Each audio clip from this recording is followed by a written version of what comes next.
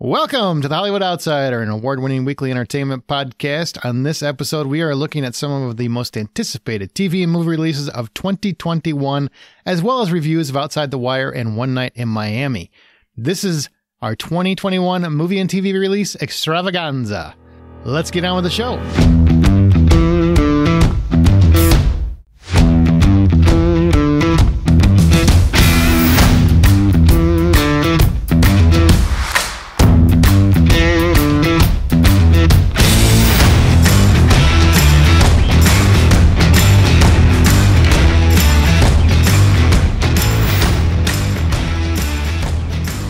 My name is Aaron Peterson, and joining me today are my fellow host, John Davenport.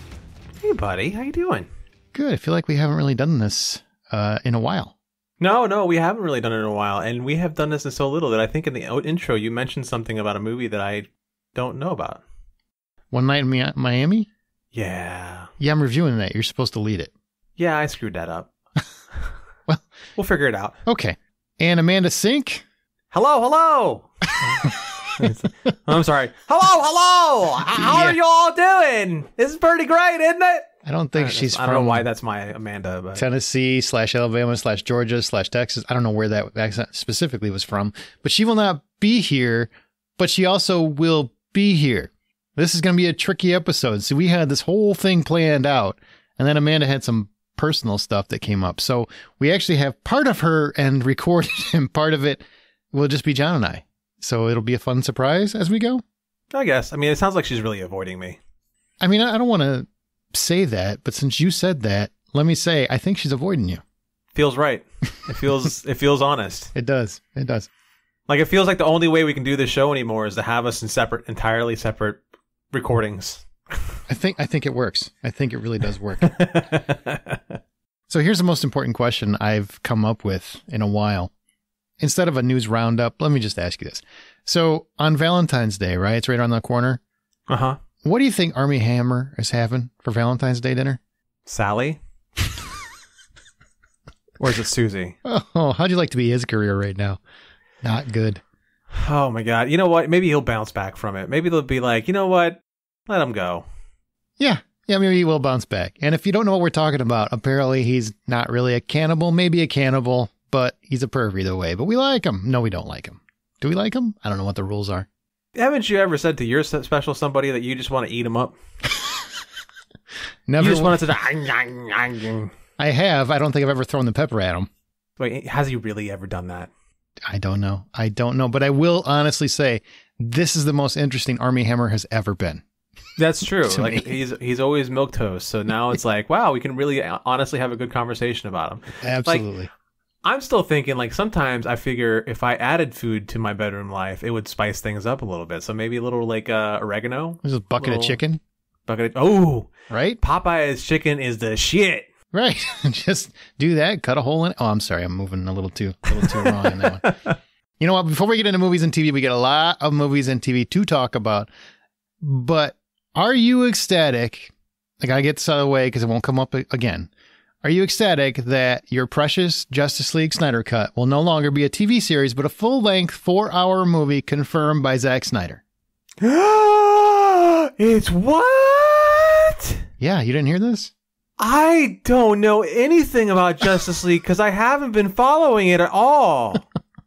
Are you excited, though, that it's going to be a movie? Yeah, I'm pretty thrilled. Like, a 4-hour movie of Justice League with all the new stuff they're adding to it. Come on. Like, it feels like a good year to be me this year, you know? What about you?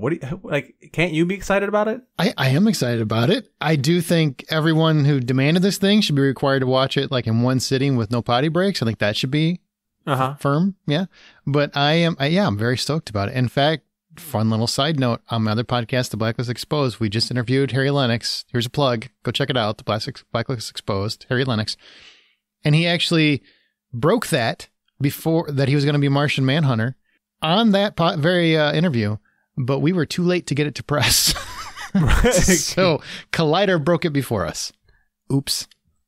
Number one, I think that is like the best choice for a Martian Manhunter is Henry Lennox. Like that, if they would have like said it was anybody else, I'd been like, all right, that's fine. But when they said Henry Lennox, I'm like, oh, hell. Not only does he get to agree with me about who my Batman is, and the Batman should be, he did, but he also gets to be this awesome character, and I think that's awesome.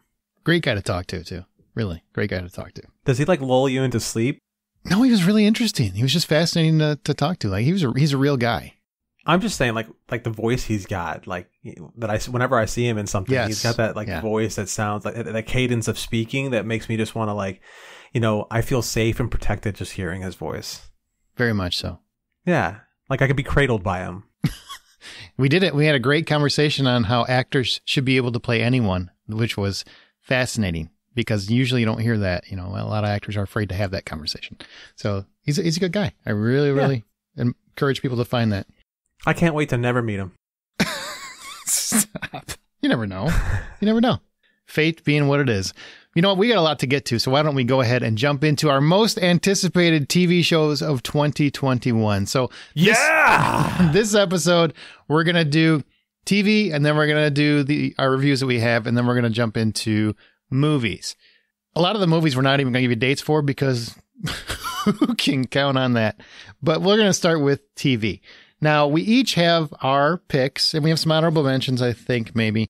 And then I'll add Amanda's little section so that you guys can hear what she has to say with me as well. So John is not part of that. Because like we said, we have to separate these two. I mean, that's just how it is. Right, because otherwise there's no show with us in the same room. Exactly. I mean, there's just too much. The chemistry is palpable, is what it is. Right. Yeah. So we're going to start with my first 5, I believe.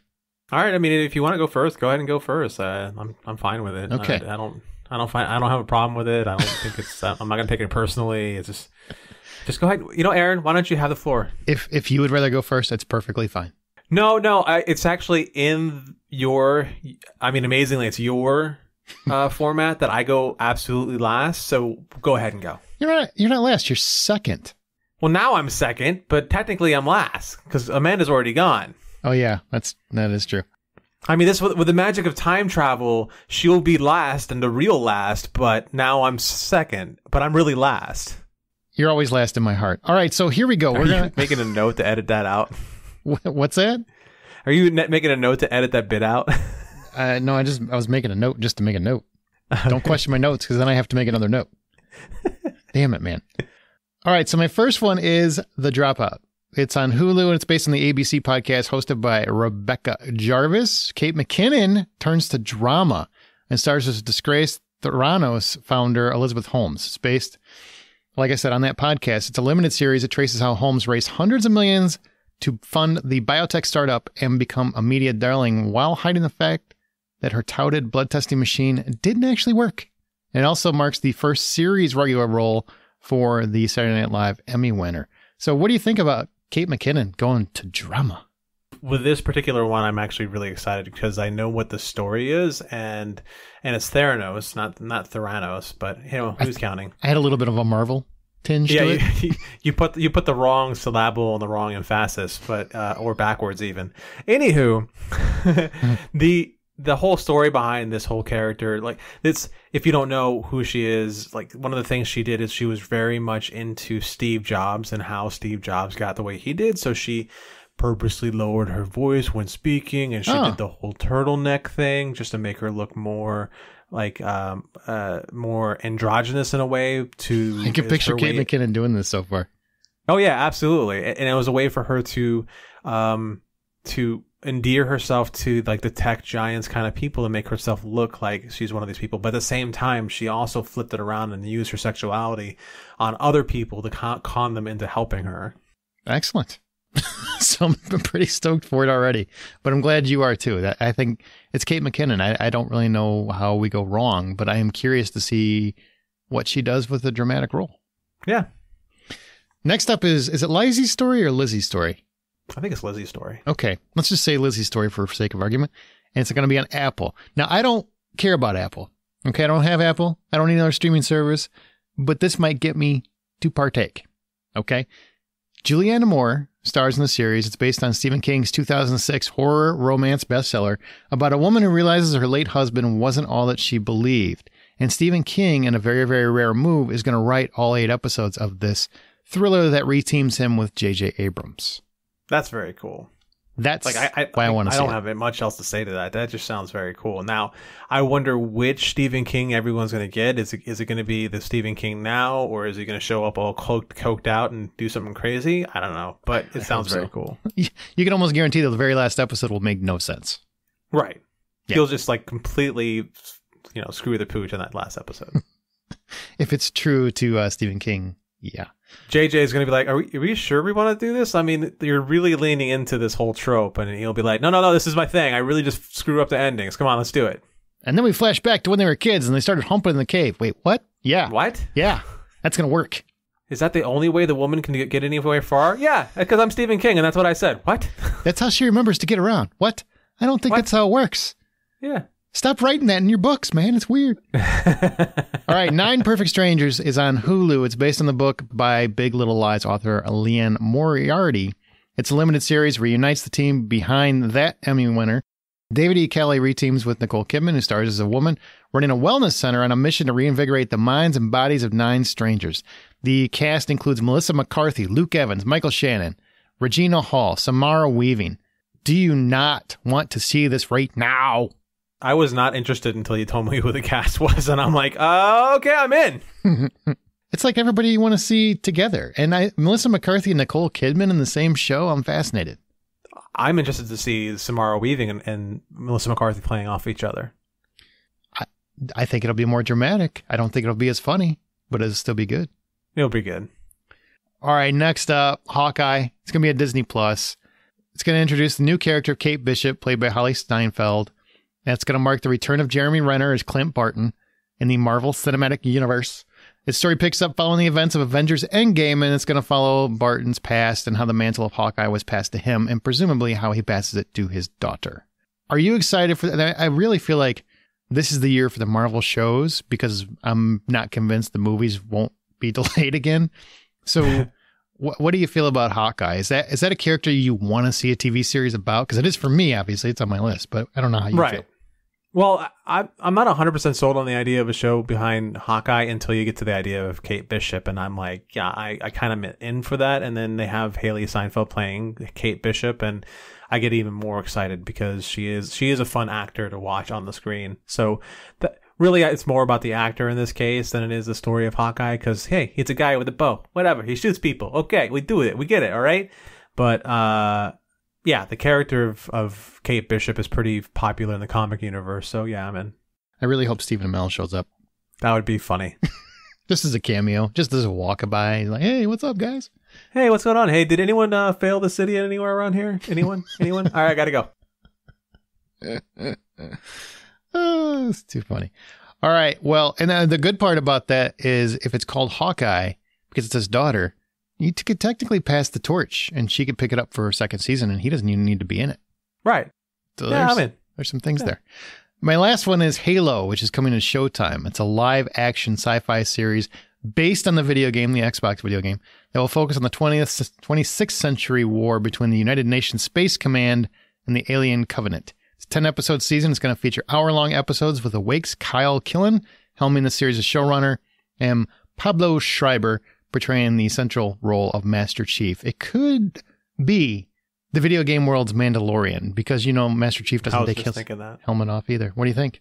I don't have the kind of love affair with Halo as a lot of people do who play Xbox, but the idea of Pablo Schreiber doing this makes a lot of fun because in everything I've seen him in, he's been an incredible actor. So to see him try to take this on in the same vein as the Mandalorian, which he's going to be somebody who doesn't take his helmet off, and he's going to be all about the voice, and I think he can do it. Halo Master Chief has that glowy purple chick that follows him around.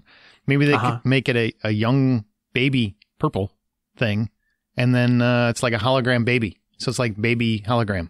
What do you think? Kill it with fire. This whole I get where you're going. It needs to die right now. Just an idea. Just an idea. Right. Just an idea. All right. What are your 5 that you're most excited about for TV? All right, so my first one on Netflix, which is it's still not announced when it's going to finally be released, but hey, you got Cowboy Bebop, which I think is I think people describe it as being a Johnny Cash song put on screen, directed by Quentin Tarantino in anime form. So now we're going to get a live action version of that. That sounds intense. Yeah. That sounds so. It brings us John Cho, which, hey, if you don't know who John Cho is, I want to know what rock you're living under. I'm really excited to see Mustafa Shakir in it, who he was the villain in the second season of Luke Cage, and I thought he was the best part of that season. So, yeah, I'm really excited for this. What about you? I'm more excited because of how excited you are. I mean, you're like, you're so excited. I don't know Cowboy Bebop a lot. I know everybody seems to love it. The way you described it sounds fantastic, but I never watched the anime because cartoons. Well, I never watched the anime either because I'm not... Like, I get it weird about when it comes to some anime stuff when people are like, I watch anime. Well, I called them freaking cartoons growing up, so shut up. You know? I still do, and I get yelled at for it. And I still do call them cartoons because, hey, that's what a cartoon is. I don't care where it's from. You know, I don't know what this voice is I'm doing, but it is happening apparently. Sounds very rude. Sounds very finger pointy. Like, I feel like, all right, Karen, back up. Anywho. It's one of the reasons why I dig it though, because like the story being put in an environment in which I'm willing to watch it, where it feels brand new, and I don't have to catch up to how many years of cartoon it's been. Yeah, I'm good for it. Excellent. So my second one, which is Disney Plus, and I believe this is coming out March 19th. So I'm really excited for March 19th to be coming. And it's Falcon and the Winter Soldier. And the best description I can get to is it's a TV series centering on the Marvel Cinematic Universe characters Falcon and the Winter Soldier. Anthony Mackie, who is going to be really great. It's going to be the Anthony Mackie year, I feel. And Sebastian Stan return as their characters, and they go on a bunch of adventures together, which you see Daniel Bruhl show up as Baron Zemo again, which is pretty cool. Yeah, this is probably, like, I wasn't as stoked for WandaVision as everybody else was. I mean, that's just not my cup of tea, but I am pretty psyched for this one, only because of the connection to Captain America, really. I mean, I like the characters. I love Captain America, and yeah. I'm not going to lie, when there was news breaking that Captain America might be coming back and Chris Evans is going to redon the old shield again and da-da-da-da, all I'm thinking is, I think he might pop in this. Maybe it's like a flashback or something. I really don't expect to see him in much else from that, but I got excited. So I'll probably watch the whole thing just waiting for Chris Evans to pop up at some point. We need some America's ass in here. Do we ever not? Really? Yeah. Never. Always. It's always we need America's ass all the time. 100%. Exactly. We need 100% of his ass. 100% all the time. Feels uncomfortable. Well, you know, what are you going to do? My next movie is, well, not my next movie, but my next show is on Amazon. It's still yet to be announced as to when it's coming out because all the stuff I got is like, we don't know when it's coming out. It's going to be coming out. We promise. Is Lord of the Rings on Amazon. It's got a whole bunch of people that I can't even pronounce their names, but you know what? Them. Yeah, it's them. If you were happy with the movie being an eon long, and why not a show? Yeah, and this place takes place thousands of years before the Hobbit and the original Lord of the Rings trilogy, right? Right. So it's kind of a prequel to all that. Yes. What's fascinating to me is I was looking into it. It's a $1 billion deal.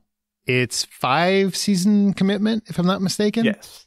So you don't have to worry about like, is it going to keep going? Yeah, you got a guaranteed 5 years of this show. I think that's kind of great because you got to figure they're going to have to plot out 5 seasons at least, and maybe we'll get like a full arc that goes somewhere. They've got plenty of time to build it. That's going to be pretty amazing. Well, you know, the thing is about when you have like a show like this, you have to have some sort of commitment, I think. You know, you like if someone said told Game of Thrones they're only getting 5 seasons, I think they would have cut out a lot more fat than they actually had, and they would have nailed that story a lot harder than it did. So saying you have 5 years and calling it 5 years, I think is much better than anything else like that's available to people. But $1 billion, that's $200 million per season. Yeah, Jeff Bezos is okay. This actually feels like one of those things where if I'm Jeff Bezos, I'm like, you know what I've always wanted? A Lord of the Rings TV show. Why don't I just make it? Here's $1 billion. Take it out of my bonus. Yeah, take it out of my bonus. Take it out of, here's my annual income. Oh, do I not make money this year? Oh, let me just dry my face with these $1,000 bills. And then throw them away because that's what kind of money he has. I am stoked for that, though. I think that's going to be fun, and I really need some more Lord of the Rings in my life if they do it right. I just don't want another Battle of the Five Armies. Yeah. I think we need another high fantasy that is executed well. Yes. Yeah. Agreed. And family friendly. I mean, Game of Thrones was amazing. I stand by it. I even liked the last season. Shoot me, whatever. But it definitely was not something you can watch with your little ones where you can with Lord of the Rings. So that's cool for them. Game of Thrones is the kind of high fantasy where, you got a guy who is like just shooting up the needle and then writing away at it. And then like he's calling up a couple of hookers. That's what kind of high fantasy Game of Thrones is. And we don't need more of that right now. So it's coked out hooker fantasy. Yes. Makes sense. Okay. Tell me I'm wrong. No, you're right. I get it. All right, something new and exciting that I have never heard of before is coming out, coming to series premiere April 2021. It's called Shadow and Bone. A young woman with newfound powers tries to save her land from powerful evil force. Again, this sounds like something that's going to be a great high fantasy show and something that's going to take us on a nice little trip. And it's Netflix. I didn't hear about this one either. Honestly, I had no idea. So you surprised me because I didn't know what the hell this was. And it looks really... Same kind of thing. It looks really fantastical, and I'm all for that. This seems like a great year for high fantasy, and it's going to be exciting. Oh, plus Witcher 2 is shooting. I mean, as long as Henry Cavill is feeling better, So we'll get that at the end of the year, hopefully. Henry Cavill, quote unquote, feeling better. As in, did he beat that video game that came out yet? Probably. I'm sure he did. Because I think he hurt himself on the same day it came out. Which game is that? It's the Cyberpunk game. Oh, really? So, yeah, he hurt himself on the same day as Cyberpunk came out. And it was like, oh, we had to halt filming for a week because Henry hurt himself. And it was the exact same day. Good for him. I mean, if you could stop production to play your favorite game, you would too, right? If I can still get paid and come home and play my video game all the time, you betcha. Yeah, I'd be like, oh, yeah, my ankle still hurts. Oh, God. When I part my hair this way, it kind of hurts. Part my hair. What else you got? So my last one is something that I think is really too good to be true, and it's really because of the cast and who's part of the creating force behind this.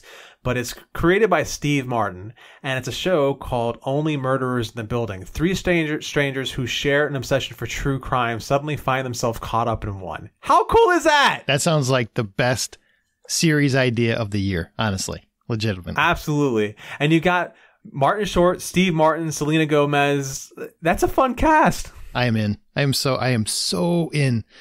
And I love the idea that Steve Martin and Martin Short are together again because they are like the best of friends. I think they were just looking for an excuse to hang out. And the idea of true crime aficionados solving crimes just sounds, why hasn't that been done yet? And if it has, I probably don't know about it off the top of my head, but it just sounds great. Yeah, it does sound great. The only way I think this could have been better is if the possibility of the third person being Chevy Chase. Would that still be good? The Three Amigos. Do you really want to see him now, though? I mean, no, he was probably the worst part of Community, honestly. But still, it's a little nostalgia throwing in there, though. But if you could get Bill Murray in there, now I'm in. Get some old time comedy going. Oh my God! Just think. Why isn't that a show? Because they can't find him. That's why. They didn't call him. They didn't leave him that voicemail on his voicemail system. Bill, show up at this time at this place here. All right, great. Now let's see if he shows up. We're gonna risk $1 billion on this. Yep. Yeah, that's not gonna happen. And Steve Martin still looks the same. Like he really sold his soul to the devil too. Him and Cate Blanchett sold their souls to the same devil because they pretty much look the same. Yeah, he's always been the same person. I think that's one of the pleasures of the fact that he was silver when he was still 40. So yeah, and he was 40 years ago. That's the thing I'm saying. Like he still looks the exact same. He hasn't changed a whole lot. It's fantastic. He was 40 years ago. Good for him. All right. Well, honorable mentions. I just want to mention one that might trigger you. The Book of Boba Fett. I'm looking forward to that. Just because Ming-Na Wen's in it. I like her. So I like her too. Yeah, I'm on board with that. And Loki looks interesting. And yeah, I'm on board with Loki. It's the 6 episodes will exist thanks to an alternate version of Loki who created a new timeline of events. Are you okay with the whole multiple timeline Doctor Strangey thing being introduced? It's probably going to pop up in Spider-Man 3 as well. In theory, I find it to be annoying, and it's a ploy, right? Mm-hmm. In practice, Marvel's use those things to their benefit. Okay, so you feel because it's in Feige's hands, you're comfortable, you're confident.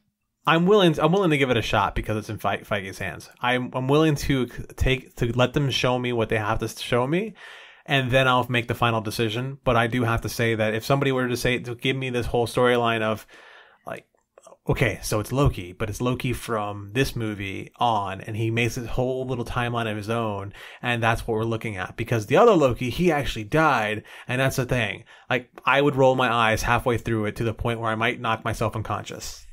Fair enough. My other one is, it's a comedy. It's going to be on Netflix. I don't really normally love comedies, but it's Dad, Stop Embarrassing Me. It's going to be on Netflix. But it's Jamie Foxx, and he's returning to the TV, and it's a scripted comedy, but it's inspired by the relationship with his daughter, Kareen. And it's also going to have David Allen Greer is going to be in it. And I just think the idea sounds fun. And I love Jamie Foxx and whatever he does. So I want to check it out. Yeah, that one does sound a lot of fun. My honorable mention, which I only really have one, is Miss Marvel, which they haven't decided when it's coming out yet, but they said it's definitely going to be this year. And for those who don't know it, Miss Marvel is Kamala Khan. She picks up the mantle of, in the comics, she picks up the mantle of Miss Marvel because she has been following the character of Miss Marvel for so long. And when she develops powers of her own, which are completely separate and different from what Miss Marvel does, or Captain Marvel at this point, she creates her own character and abilities and turns it into something completely different. The comic book is highly well received just because of what it means to people of color and people of other faiths and people who are different, and yet it is still highly inclusive to everyone. So I would like to see them translate that into something on TV as well. Now we're going to move into Amanda's picks, which we pre-recorded earlier. We'll roll right from that into our Outside the Wire review with Amanda because she saw that one. And then we'll come back to John and I and One Night in Miami. Okay, I'm with Amanda. We pre-recorded this because it was all complicated and she had to make it difficult for us, but we're going to make it work anyway. Hello, hello. Hey, so Hi. Your 5 picks for television. What are we talking about here? What do we got? What are you pumped for? We got some good stuff, man. We're going to find out. Leave that up to the audience. Oh, wow. Okay, that's brutal. No pressure. So the first one is Clarice, which comes out on February 11th on CBS. I know, who even watches that channel anymore? But a look at the untold person. Wasted effect that was for you. That was a perfect spot on Anthony Hopkins. And it was. I just moved past it because it was creepy. Whatever. A look at the untold personal story of FBI agent Clarice Starling.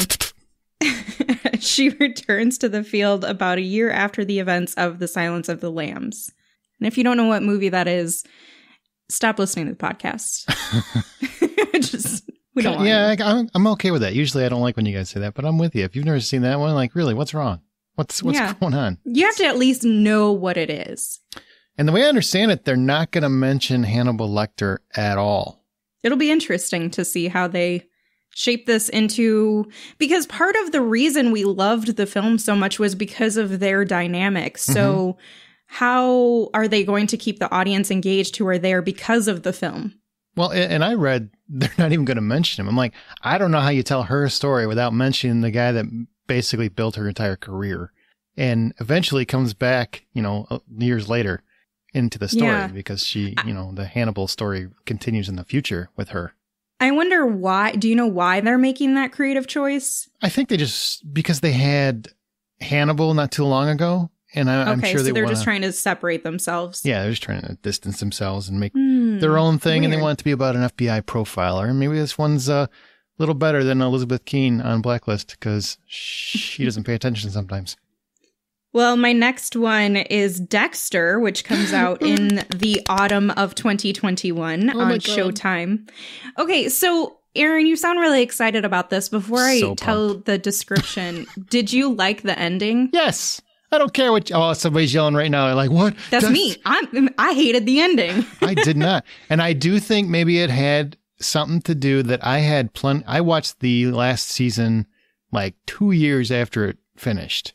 For whatever reason, I didn't have Showtime. I never had Showtime, so I only watched Dexter whenever I could get a hold of it. And for whatever reason, it took me 2 years to finally watch the last season. So I was removed, and all I had heard was how awful it was. And it was the dumbest thing ever. And it was a lumberjack, and all that jive. And then I watched it. I'm like, I don't think it's that bad. Couple weird turns. Sure, you left your kid with a known murderer. That's weird, but you managed to survive a hurricane on a tiny little boat when there's all these giant waves crashing onto you. Lots of people survive hurricanes. Lots of people do, especially serial killers. That's what they do. He's getting way too many passes in life in general. Hang on. Now, that's what irritates me, because that's what people keep saying, is that he gets, there's just too many things that... I was joking. Hang on. That wouldn't be real in the really real world. I'm like, you mean the guy that's been pretending to be a blood splatter expert and has somehow found a way out of every single time he's been busted, and he's killed cops and he's done all this other stuff? This is where it's too far for you? It's kind of like when people watch a superhero movie and like, that wouldn't be real. I'm like, okay. So despite our obvious difference of opinion on the ending, because I think it was tragically terrible, honestly, that last season was very disappointing to me. But the reason I asked this question before I even told the description is because Clyde Phillips, the showrunner, is saying that this is not supposed to be Dexter season 9. It's supposed to be, as far as the ending of the show, this is his quote, "Insofar as the ending of the show, this will have no resemblance to how the original finale was. It's a great opportunity to write a second finale for our show, and Showtime was very gracious about that." Mm-hmm. So it's not a continuation of the story. It's just like a redo. No. Is the way I'm interpreting it. You're reading that incorrectly. I've unfortunately, it's sad, I've read about 14 different interviews with them, because Clyde Phillips was a showrunner on their first 4 seasons and then left. Arguably, those are the best seasons of the show. And then it was left to other people and their devices, and that's where they obviously did not like how it turned out. This isn't going to retcon anything. So we leave off with Dexter, and I think it was Oregon, as a lumberjack. That is still where it's at. It's just going to go from there, and they're going to finale it a different way. So basically, what you had was the finale. You're getting another ending. Yeah, well, you get another ending, but you made it sound like it was retconning what happened. Everything that happened actually happened. Yeah. No, to me, it's just like, okay, so that finale sucked for some of us, and we're going to fix that problem. Nothing to fix. I hope he's killing other lumberjacks right now. Other lumberjacks. He did do that, didn't he? In the final season, wasn't that part of it? Is that he was approached by some people when he was in the lumber yard because they I don't know, something about him. It's been a while. I obviously have to rewatch. No, I think they just panned into his face and he's just looking all solemn. And man, I wish I was on the beach. Okay, so I'm sure he murdered people. Well, I don't think he could stop, right? Wasn't that like the problem? That's kind of the whole point, yeah. So my third show is Midnight Mass, which again does not have a concrete date, but it's coming sometime in 2021 on Netflix. From The Haunting of Mike Flanagan. We're a big fan of him on this show. Yeah, I dug him. Blind Manor, not as much, but can't get them all. So this one is a bit different, but it's still supposed to be dark. It's about an isolated island community experiences miraculous events and frightening omens after the arrival of a charismatic, mysterious young priest. And much of his haunting cast will be back in this. Carla Gugino is one of them. There's several. I think Henry Thomas is back, if I'm not mistaken. So there's definitely some connections, but they're saying it's not part of the haunting world. It's its own thing. He just basically has a really great deal with Netflix. Well, I mean, I think Netflix is doing all right by him, too. So, yeah. That's true.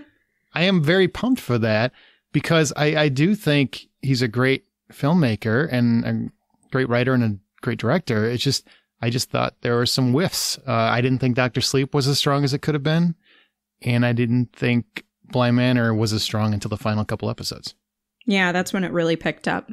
Yeah, because I'll tell you what, I ain't giving you 9 episodes next time. You better get this right. So my fourth show is The Nevers, which is coming summer 2021 on HBO. Mm-hmm. This is the one from my man who's had some not great publicity over the last few years, but he's the creator of Buffy the Vampire Slayer, Joss Whedon. And he's here to tell about an epic tale following a gang of Victorian women who find themselves with unusual abilities, relentless enemies, and a mission that might change the world. Does this sound familiar? It might. Sounds like the same damn show. But he got fissured, so he won't be part of the show going forward. He left due to he wants to work on himself or something, and then like 3 minutes after he left, Warner Brothers said, we're completed our Justice League inquiry, we're good. So I think he was some collateral damage there, and I'm not gonna give anybody any excuses because I don't know what he did, but I do know he just went through a pretty rough divorce. He's had a couple bad personal years before that whole Justice League debacle. And hopefully whatever is going on, he can work it out. Because he was a very smart, creative man. Yeah. Hopefully he still is. I think it'll still be good, but to me it does seem like it's another Buffy, which is probably why I'm interested. I want to ask you because since he departed the series, I think he got everything ready for the first season, but he departed the show. So is it something where you would still want to watch it if like you really love it? And then you get to the end and you realize, he's not going to be part of it again. Does that worry you as a fan? Not really, just because if the show's moving in one direction and he's already established that direction, it's up to them to continue it. So I wouldn't say it worries me until I have a reason to be worried.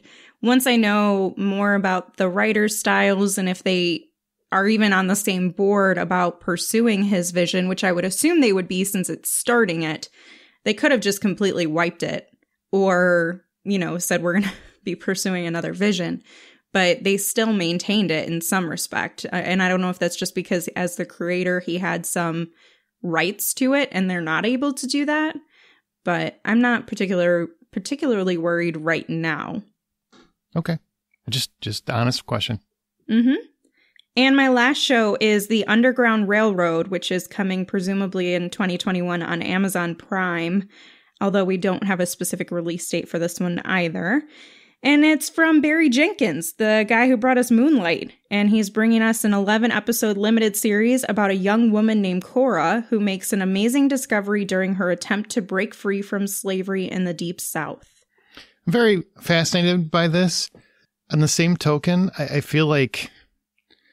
there was just a show called Underground Railroad. I don't know. I just feel like the story has been kind of told already. But this could be something, I don't really know what the secret is either. So that could be a factor. Yeah. And maybe it has, but it's always different when it's from a different visionary. And Barry Jenkins, at least from the works that I've seen from him. Fantastic. Yeah. And he really knows how to pull emotion out of you in kind of like a subtle but visceral way. So I'm excited to see what he does in television because it's obviously a different platform than film and it requires different technical skills and abilities.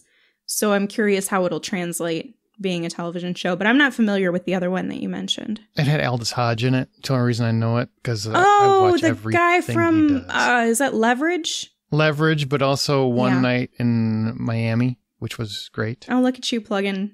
The review that I'm going to have here in a minute. Yeah, getting ahead of myself. But no, I've followed him since Leverage. And yes, he's just an actor I love. So I really liked him in that show. And speaking of shows that I really like, you'll probably be wondering why WandaVision isn't on here. Well, that's because it's already come out. But if you're a fan of the first episode or two, or you're interested in seeing how this connects to the MCU, here is where I have a shameless plug to listen on The Hollywood Outsider. We cover each week the WandaVision series and tie it in from the comics and also to the MCU, discuss our theories, all that fun stuff. So check it out if you're interested. I'm on the first one, and then I got bumped for the second one. So I won't. You chose to be bumped. I feel like bumped. I feel like I never got a call back. I was just like, well, I mean, you want them to throw some M&Ms at you and kind of wet the whistle, but I'll be there for the finale. You said you weren't going to be there for the next one just so we would be like, are you sure you don't want to join us again? You were so good. Yeah, it's kind of like when you're dating somebody and you just want to like, just try a little harder. You're like, I don't know if I'm going to go see you again. But really, I'll buy you this. All right. I'm interested again. Oh, my goodness. Aaron, you're always welcome. It's literally your podcast. I can be bought, is what I'm saying. I am for sale. Okay. Yeah, well, the blacklist keeps you pretty busy, so. Oh, my God, really? That show should end. Sorry, Troy, if you're listening. All right. So brutal. Our show is independently funded. Therefore, all the expenses are from our own pockets. Patreon helps fans support their favorite podcast. Once you sign up, you get immediate access to all the content in your respective tier, including early access to WandaVision. So you go to patreon.com/TheHollywoodOutsider. That's patreon.com/TheHollywoodOutsider. And you also get bonus episodes every month if you select those specific tiers. There's a bad movie night, which we're going to cover Mulan, which is not as bad. Usually what we mean by bad movie night is for some reason other people are saying it's a bad movie. We kind of enjoyed it. That's what that means. At least one of us does, because not always do we agree on the movies. At least one of us. And then we also have a regular bonus episode where we talk about stuff we wouldn't talk about in the normal episode. But right now, we've got 2 reviews. Spoiler free. First one, we're going to do with Amanda, and then we'll get back to John, because he's not here for this pre-recorded portion, because he's doing John stuff. Artsy thing. He's probably flying his drone right now. That's what he's doing. This first movie, speaking of drones, is Outside the Wire. You like how I connected that? Huh? You like that? Look at you go. I don't even think you were paying attention to me. I was. I just didn't think it was as funny as you did. So Outside the Wire revolves around the U.S. operating as peacekeepers in Eastern Europe amidst a civil war in 2036. When disgraced drone pilot Lieutenant Thomas Harp, who's played by Damson Idris, is sent into a deadly militarized zone after disobeying some orders, which is actually a really intense scene, I must say. He finds himself working for Captain Leo, who's played by Anthony Mackie. Falcon, in case you didn't know. An android officer, 4th generation biotech as it were, and they are tasked with locating a doomsday device before insurgents, and especially Victor Koval, do. The rest of the film follows their mission to obtain the Koval intel and take him down while also hiding this from the U.S. military. And also there are some droids, some battle droids involved in this called Gumps, which do assist with the fighting. But really, this revolves around the 2 leads, Anthony Mackie and Damson Idris. And I thought they played really well off each other. I saw this too. But Amanda, this is your review. So were either a standout for you, and why? Well, Anthony Mackie is someone that we've already seen on screen and been impressed with in different ways and enjoyed watching. So I knew coming into this that I would enjoy his performance. I knew that it was probably not going to be anything that I hadn't seen before in some respect, but I figured I would still like it. What I didn't expect is for his counterpart to have so much chemistry and be able to match his level.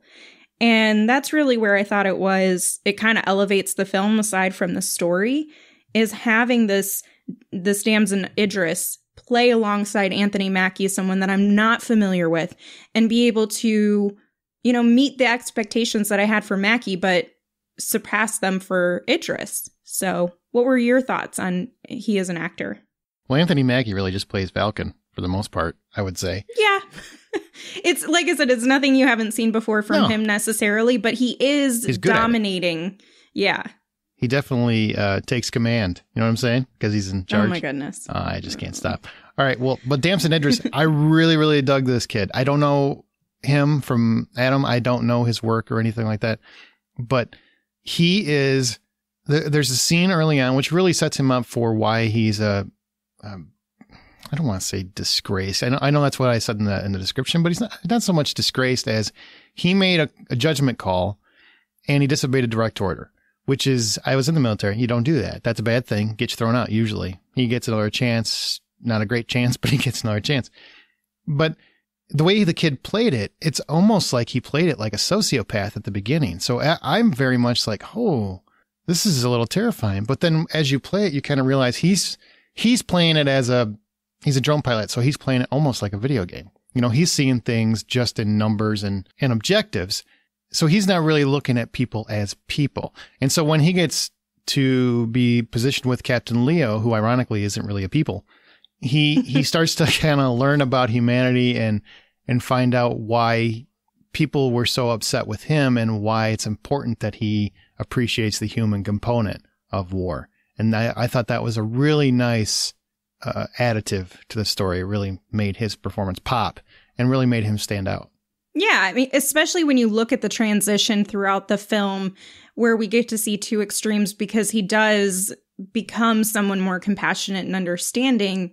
He starts to, we kind of, like you said, we think he doesn't have any feelings. He seems so numb and cold to the choices he's making, where it comes down to that philosophical topic of, does it matter if it's one, or is it good because it takes care of the many? You know what I mean? Where he's murdering two people, you know, how they put it, but he's saving 38 lives.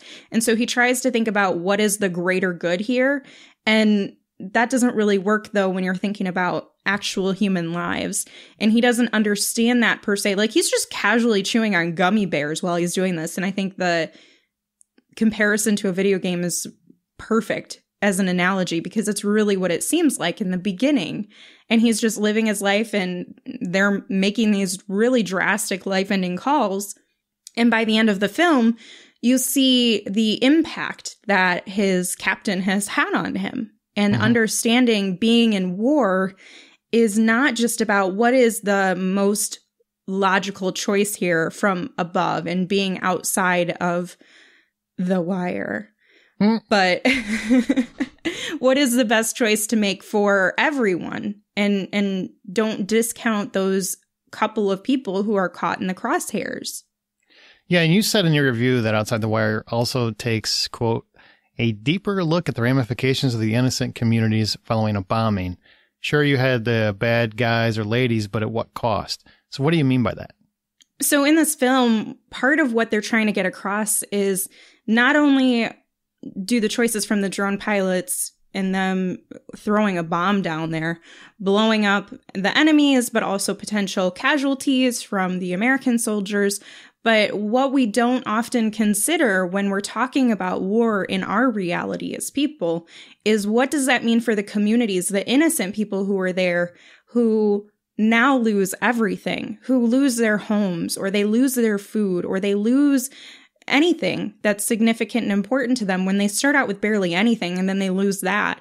And so this kind of, although it's a little bit more, because they do have their hands in a lot of different stories here and ideas, but they do make sure that you look into that and you have compassion for those communities, where I think a lot of times when we talk about, for American wars like Iraq and Afghanistan, thinking about more recent ones, are you really considering and thinking about those children and those families that are now stuck without their own shelter? And this makes you think about that. Good point. And speaking to that, you know, there's obviously a deeper story here, like you said, but people want action in their sci-fi action flicks. They want things to go boom and blow up and go, ooh, that was cool. So how are the set pieces in Outside the Wire overall? They were a lot of fun. I thought the action for both of them was great, and they worked as a nice team together. Yeah, they really did. There was great tension in some certain moments, but it wasn't all action. There was definitely some heavy lifting when it comes to the story and building the relationships.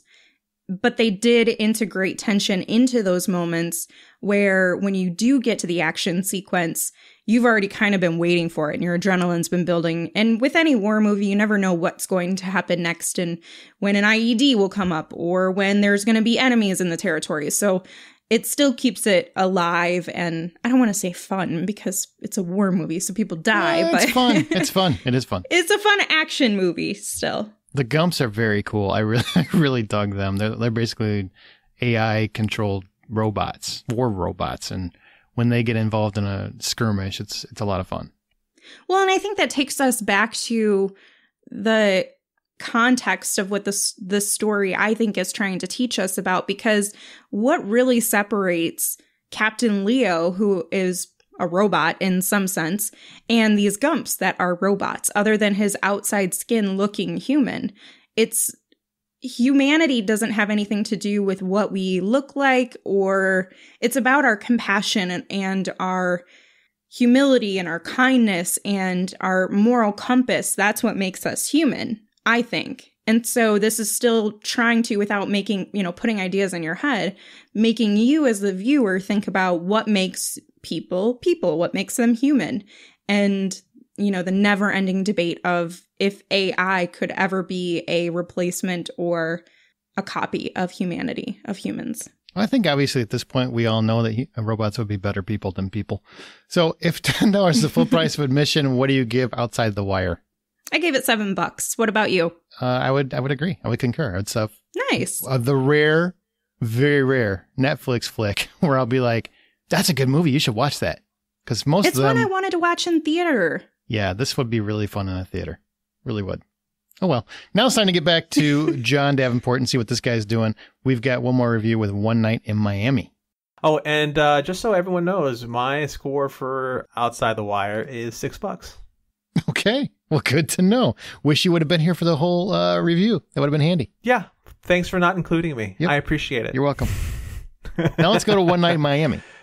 So yeah, Aaron, you checked this movie out on me, and I gave me such a little bit of a heads up about it, right? Only yesterday. I did. One Night in Miami is the fictional account of one incredible night where icons Muhammad Ali, Malcolm X, Sam Cooke, and Jim Brown gather to discuss their roles in the civil rights movement and the cultural upheaval of the 60s. This is actually directed by Regina King, and Aaron, to my knowledge, this is her first directorial debut, right? Yep. How did she do? She was stunning. Her direction perfectly captures the wonder of the 60s. Visually striking. And I do want to point out, it's based on a play. One Night in Miami is a play.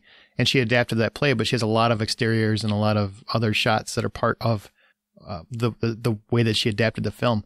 And there's multiple times when people are driving and we're pulling up and we're getting some exterior shots, something like that, where it just feels like visually striking. Like she has a great, wonderful eye for directing, and it was impressive as hell to me, even though the exteriors are minor, because a lot of the movie takes place inside of motel rooms and on a rooftop when they're having conversations and whatnot. But there's a lot of stuff that happens outside of it, and everything that happens outside of it gets me excited for what she could be doing. And just as a point of fact, one moment where she profiles Sam Cooke, he's taking stage, his mic ends up going out, so he has to use the audience to keep his show alive. And the way that she shoots that is so electric and moving, with just the way that she chose to shoot the scene, and how the back of the audience hears something different than the front of the audience, and how the way that he handled that move throughout the audience. It just makes you feel like you're there. It really makes the movie come alive, and it makes you feel the power of the story she's telling. And I was impressed as hell. When the movie was over, I'm like, she needs to direct more, act less, because she is fantastic. This cast is pretty incredible. From just the top few that I'm looking at, I got Kingsley Ben-Adir, Eli Gorey, Aldous Hodge, Leslie Odom Jr. That's your Malcolm X, Cassius Clay, Jim Brown, and Sam Cooke in order. How do these guys do? Well, they're all wonderful. I was pleasantly surprised. I was most concerned about Kingsley Ben-Adir because he's playing Malcolm X. We all know Denzel Washington is Malcolm X. Right. So that was the heaviest shoes, I think, to step into, in my opinion. And he nailed it. He really they all had me believing they were who they were. And Leslie Odom Jr. was interesting because I've only seen him in Hamilton. I've seen him in smaller things, but where he held the screen, Hamilton's really the one thing that pops out. And this, he gets an opportunity to do a lot of other stuff, and he completely excels at it. Ali Gorey as Cassius Clay, Muhammad Ali, was very good. I think his was more of an impression more than a performance, if out of the four of them, probably. Aldous Hodge is just wonderful. I love everything he does. I mean, like I said, I follow the guy wherever he goes. There's one early moment where he visits a white friend of his aunt's, and it really hits home because they're so kind and appreciative of him. And then they won't even let him in the house, even though they love him and tell him how much they love him and adore him because he's black. And it's just his face perfectly just punches us in the gut. And he's just a wonderful actor. He's so multifaceted. So yeah, all of them, very good. A couple of them were great. That's really great to hear. So if $10 is a full price admission, what would you give this? I give this $8. I mean, I really feel like it's a beautiful film. It's about friendship. It's about the politically charged climate of the 60s, the importance of cultural leaders to use their pulpit to help their fellow people of color, to rise up, cultural evolution. I think there's so much going on here, and a lot of it has to do with these men kind of discussing their place in the conversation. And it was just a beautiful film. It's on Amazon Prime. Everybody should watch that. One Night in Miami. That sounds really great.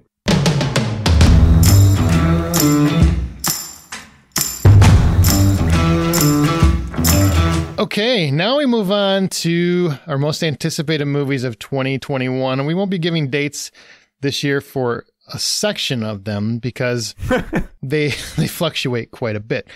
But first, let's do a revisit of the top 20 from 2020 that were delayed into 2021. Now, these are the ones, we're not going to name dates on any of these because we can't trust them. We're honestly amazed Wonder Woman actually held on to that Christmas slot because everything else is delayed or dumped exclusively to streaming. But these are some films that were supposed to come out last year. They're not coming out until this year.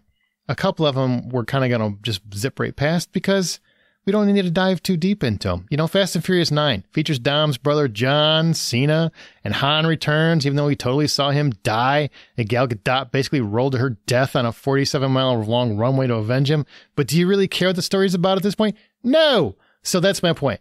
Exactly. We're just going to get into these, and we did have Amanda for these, so take it away, Amanda. We have Free Guy. A bank teller discovers that he's actually an NPC inside a brutal open-world video game. Do you know what an NPC is, Amanda? John? Yes, non-player character. There you go. Oh, that makes sense. Who abbreviates? Let's get rid of acronyms. Nerds who control the world, so you might want to get used to it. I tell you, this one looks really fun. This is a trailer. Ryan Reynolds looks like he's being his cheeky self. It's got Jodie Comer in it from Killing Eve. You put her in whatever you're going to put her in, I'm going to watch it. And the trailer is fun and zippy, and it reminds me of Wreck-It Ralph brought to life. That sounds fun to me. I can see that. I actually am pretty excited about this. Yeah, I'm pretty excited about it too. The trailer for it was a lot of fun, and I actually I like the. There's a bit of a joke online between Ryan Reynolds and Taika Waititi about the fact that they've never worked together before, or how they try to like, this is the first time we met, and everyone's pointing out, weren't you guys in Green Lantern together? And they're like, what? I didn't know Taika Waititi was in the Green Lantern. That's right. Yeah. So easy to forget. Next up is In the Heights, a feature version of the Broadway musical in which a bodega owner has mixed feelings about closing his store and retiring to the Dominican Republic after inheriting his grandmother's fortune. You know, I don't know how to feel about this because it's a musical, and I don't normally jump for musicals, but it's Lin-Manuel Miranda, and how could I say no to that? So I'll probably go see it, and I will enjoy it. I probably won't go see it, and I'll be fine. I don't really need to see a musical. It's not, I'm not their audience. I feel like I'm that guy right now, but just bad luck. Yeah, I think I'm going to have to agree. I might still watch it just because Lin-Manuel Miranda, but there's nothing in the actual movie otherwise that's compelling me. So, sorry. You know what really saddens me as a man of culture is that I feel like in a minute, probably in less than 5 minutes, I'm going to appear like I have no culture because I said no to In the Heights, which seems like a very high cultured piece of art. And I'm going to get really excited when Fast and Furious 9 comes up. So I have issues. I don't know what to tell you. Maybe you should. You're a white guy. White. Wow. Well, John's not. Oh, and he wants to see this one. Never mind.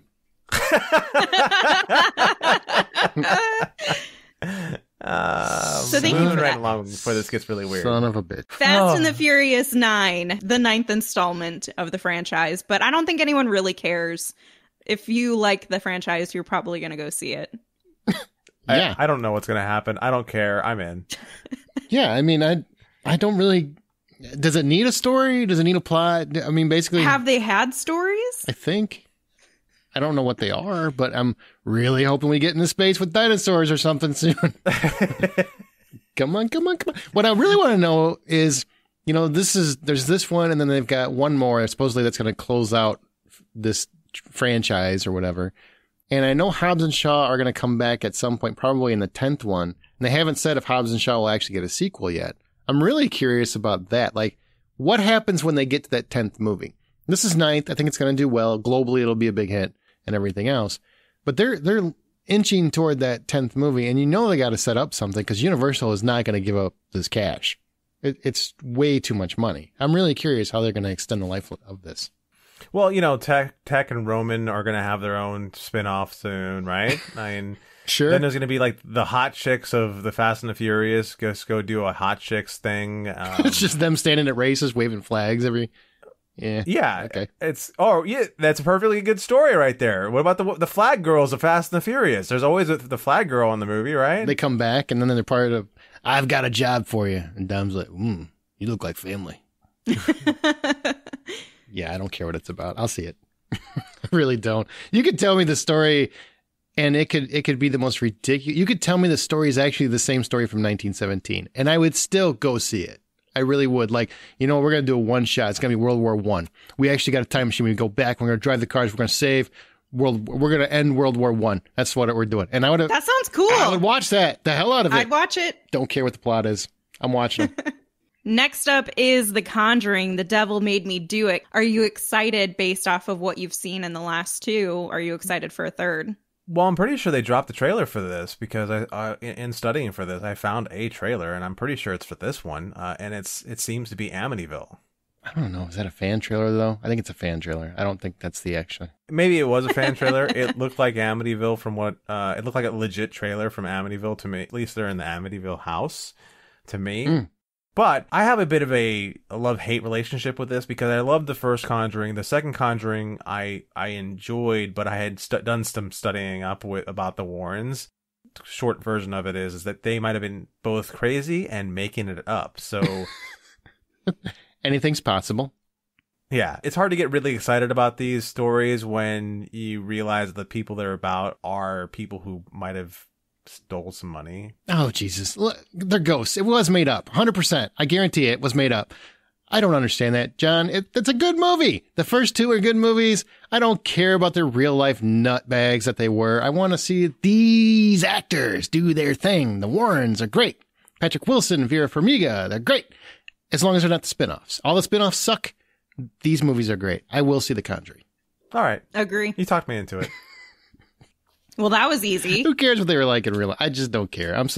Everybody wants to correct everything that's even slightly based on real life. I'm not talking about you, John. I'm just the world. And it's just, you know what? I'm going to watch the movie, and if the movie's good, the movie's good. This is a movie where I don't think anything in it is true. So I'm happy with it. All right. Well, coming out as Dune, Timothy Chalamet was cast in this film. It's the feature adaptation of Frank Herbert's science fiction novel about the son of a noble family entrusted with the protection of the most valuable asset and most vital element in the galaxy. I just like how there's a great cast and a great director. And apparently it's important to note that Timothy Chalamet is going to be in it. Right. He's getting a good following. I don't stop trying. I think he's Miles Teller. Anyway, what? Yeah, really? I think he's overrated. He's fine. He's a fine actor. He's just not. Like everybody telling me he's the greatest thing since sliced bread. I'm not on board with that. Did you see Beautiful Boy? Yeah, he was fine. He's fine. Okay. I saw Little Women. Okay. I thought he was just fine. He didn't blow me away. All the actresses were great. He was just fine. Is that okay? Can we not say things are fine now? They have to be fantastic? I mean, I didn't realize that you thought he was the new Miles Teller. That's a pretty bold statement, man. I need a breath when you say something like that. Look what Aaron did to Miles Teller's career. Exactly. Did I do that, or did Miles Teller do that? Probably a combination. You definitely didn't help. He's definitely got a little bit more going for him than Miles Teller did, but it's not extreme. You've already cemented that his career is done. I don't think it's done. He's going to be in Dune. Dune's going to be a big movie. Denis Villeneuve is directing it. That's what should have been mentioned, not Timothy Chalamet. No, I was talking about Miles Teller. You said something about his career is done. Yeah. I mean, he's going to be in Top Gun Maverick, and that's actually the one thing that makes me not want to see it. Miles Teller.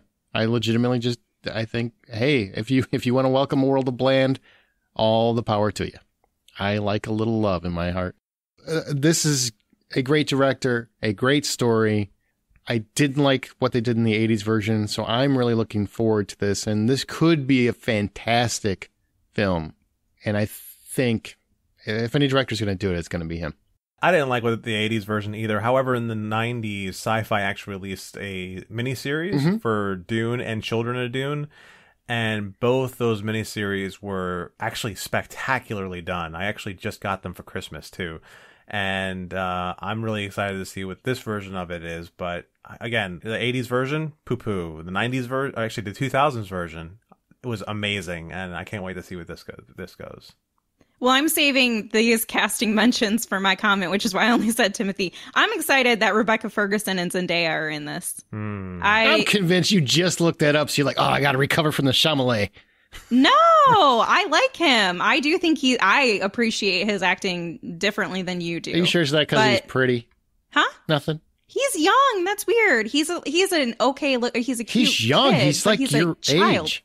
No, he's not. What is he, like 20? You're not pushing I'm almost 50. 27. That's like 6 or 7 years if he is 20. That's disgusting when he's a child. He's a child when he's that young. Oh my God. Well, I won't tell you what I feel about Jennifer Lawrence anymore then, because that's a big difference. Well, no, it's not about the age differences, and I guess he's older than I thought he was, but it's still weird. It's just weird. You young people are so cute. What, you can't just say, "Oh, I was wrong." I never mind. You can't just say I was wrong. I did, but then I extended. It's still weird to me. Why? Because younger people younger than me are just not attractive. Okay. He's not necessarily younger than you, and he makes more money than you. He should both be more attractive and more appealing. No, that doesn't do it for me. I'm telling you what, I don't even care. Younger, older, more money sounds better.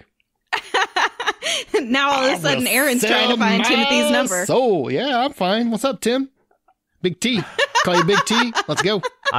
I'm still just convinced that she just realized that she kind of painted herself in a corner and she refuses to get herself out of that corner. Well, that sounds about right. Well, coming in, I think you guys will be excited about Sexual Chocolate returning. Yeah, Sexual Chocolate.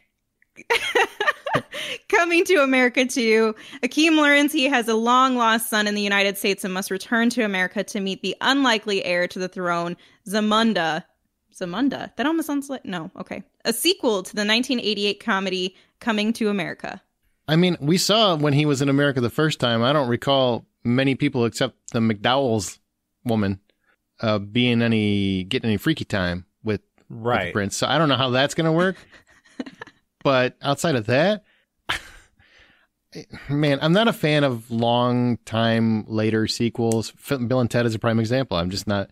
But for whatever reason, maybe Saturday Night Live helped me remember what Eddie Murphy used to be. And if he can get close to Saturday Night Live Eddie Murphy, where he got back to his roots, man, I would watch the hell out of that. Well, you guys saw Dolomite, and I feel like he was funny and engaging in that. Or do you mean like more extreme? Like you want the... Well, Dolomite, he's still basically playing it a little safe. But yeah, that's true. Yep. That's what I'm saying. Is it the extreme that you're hoping comes back? Extreme by today's standards. No, I just want him to go back to I just want him to be his 80s self in terms of how he approached comedy and, wacky characters from Coming to America. I definitely want to see that. Him and Arsenio do that. There's a lot of stuff from the 80s he doesn't really do anymore or he hasn't seemed like he's done well in a while. I'm willing to give him that chance. Yeah, I'm with you on that. The story does mess with me a bit because I'm right there with you. How? Right?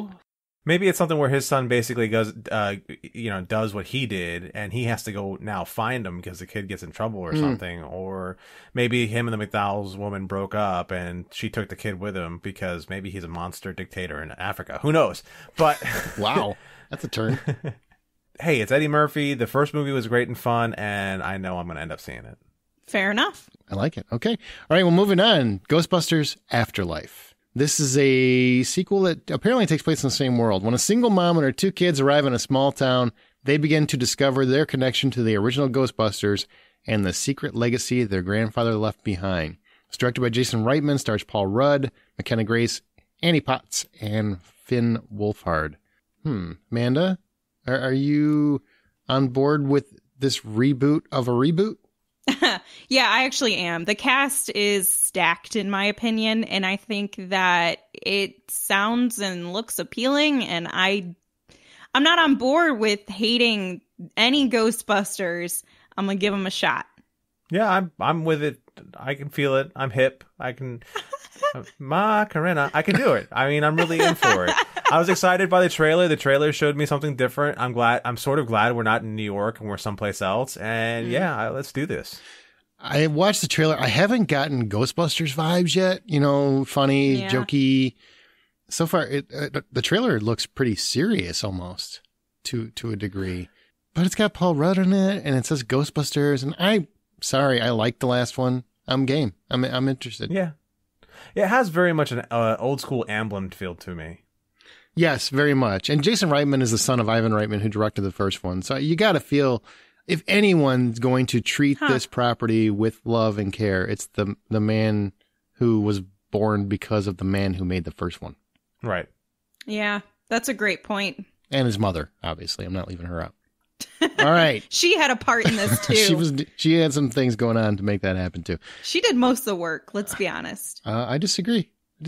You know, dads do some work too. You know, the birthing part. Who do you think gets you to the hospital? Huh?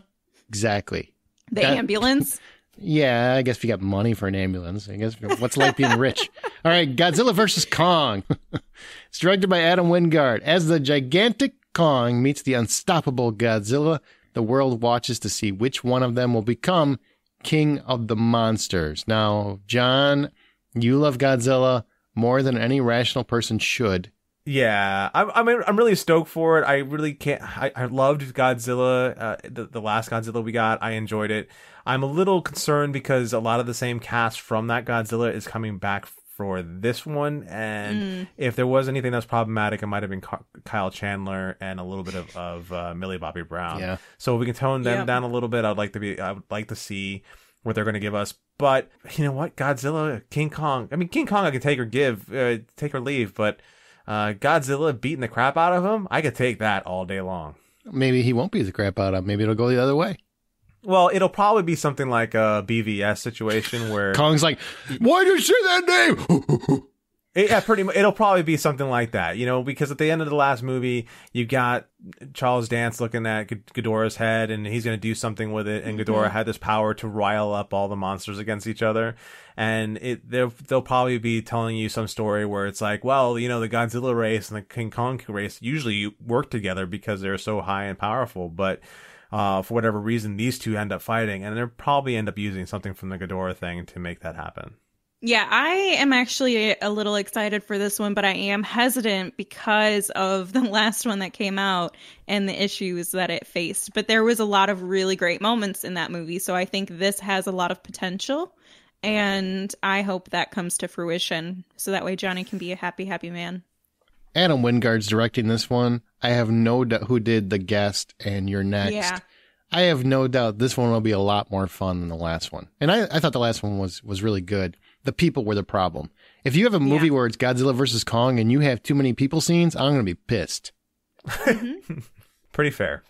And Adam Wingard is one of your favorites. As a director, right? yeah, I love him as a director. Yeah. I think he just does a great job. And I think if anybody's going to make Godzilla fun, it'll be him. And if he can't do it, then, hey, it's the last one. We probably won't get any more. Next up, the Eternals. This is the saga of the Eternals, a race of immortal beings who lived on Earth and shaped its history and civilizations. It's a Marvel movie. It's an MCU, Marvel Cinematic Universe film, and it stars Salma Hayek, Angelina Jolie, Richard Madden, and Kit Harington. So you're going to get some Stark boys in the same movie. What do you think, Amanda? This is a Marvel property you probably don't know about. Do you have any interest at all? I do have interest, and I like learning a little bit more, but I did a little bit of research. I can't even remember what I think it was when the release came out initially. So I got a little bit of digging and researching when we started talking about those that they had released. And I am a little excited for this one. And also the photos of Kumail Nanjiani. Oh, where he's ripped? He is insanely ripped. It shook me. I was like, what a transformation. Like, did it shake you on a Chalamet level or more? Oh my God. No, don't start this. Don't start this. Just checking. Kumail is cute though. I'll give him that. His eyebrows, eyebrows say everything. It's just power, power. But he has a really charismatic personality on screen, and I like that. And the rest of the cast coming together, I think this is going to be pretty powerful. So I'm hoping that it lives up to expectations and lives up to the potential of the story.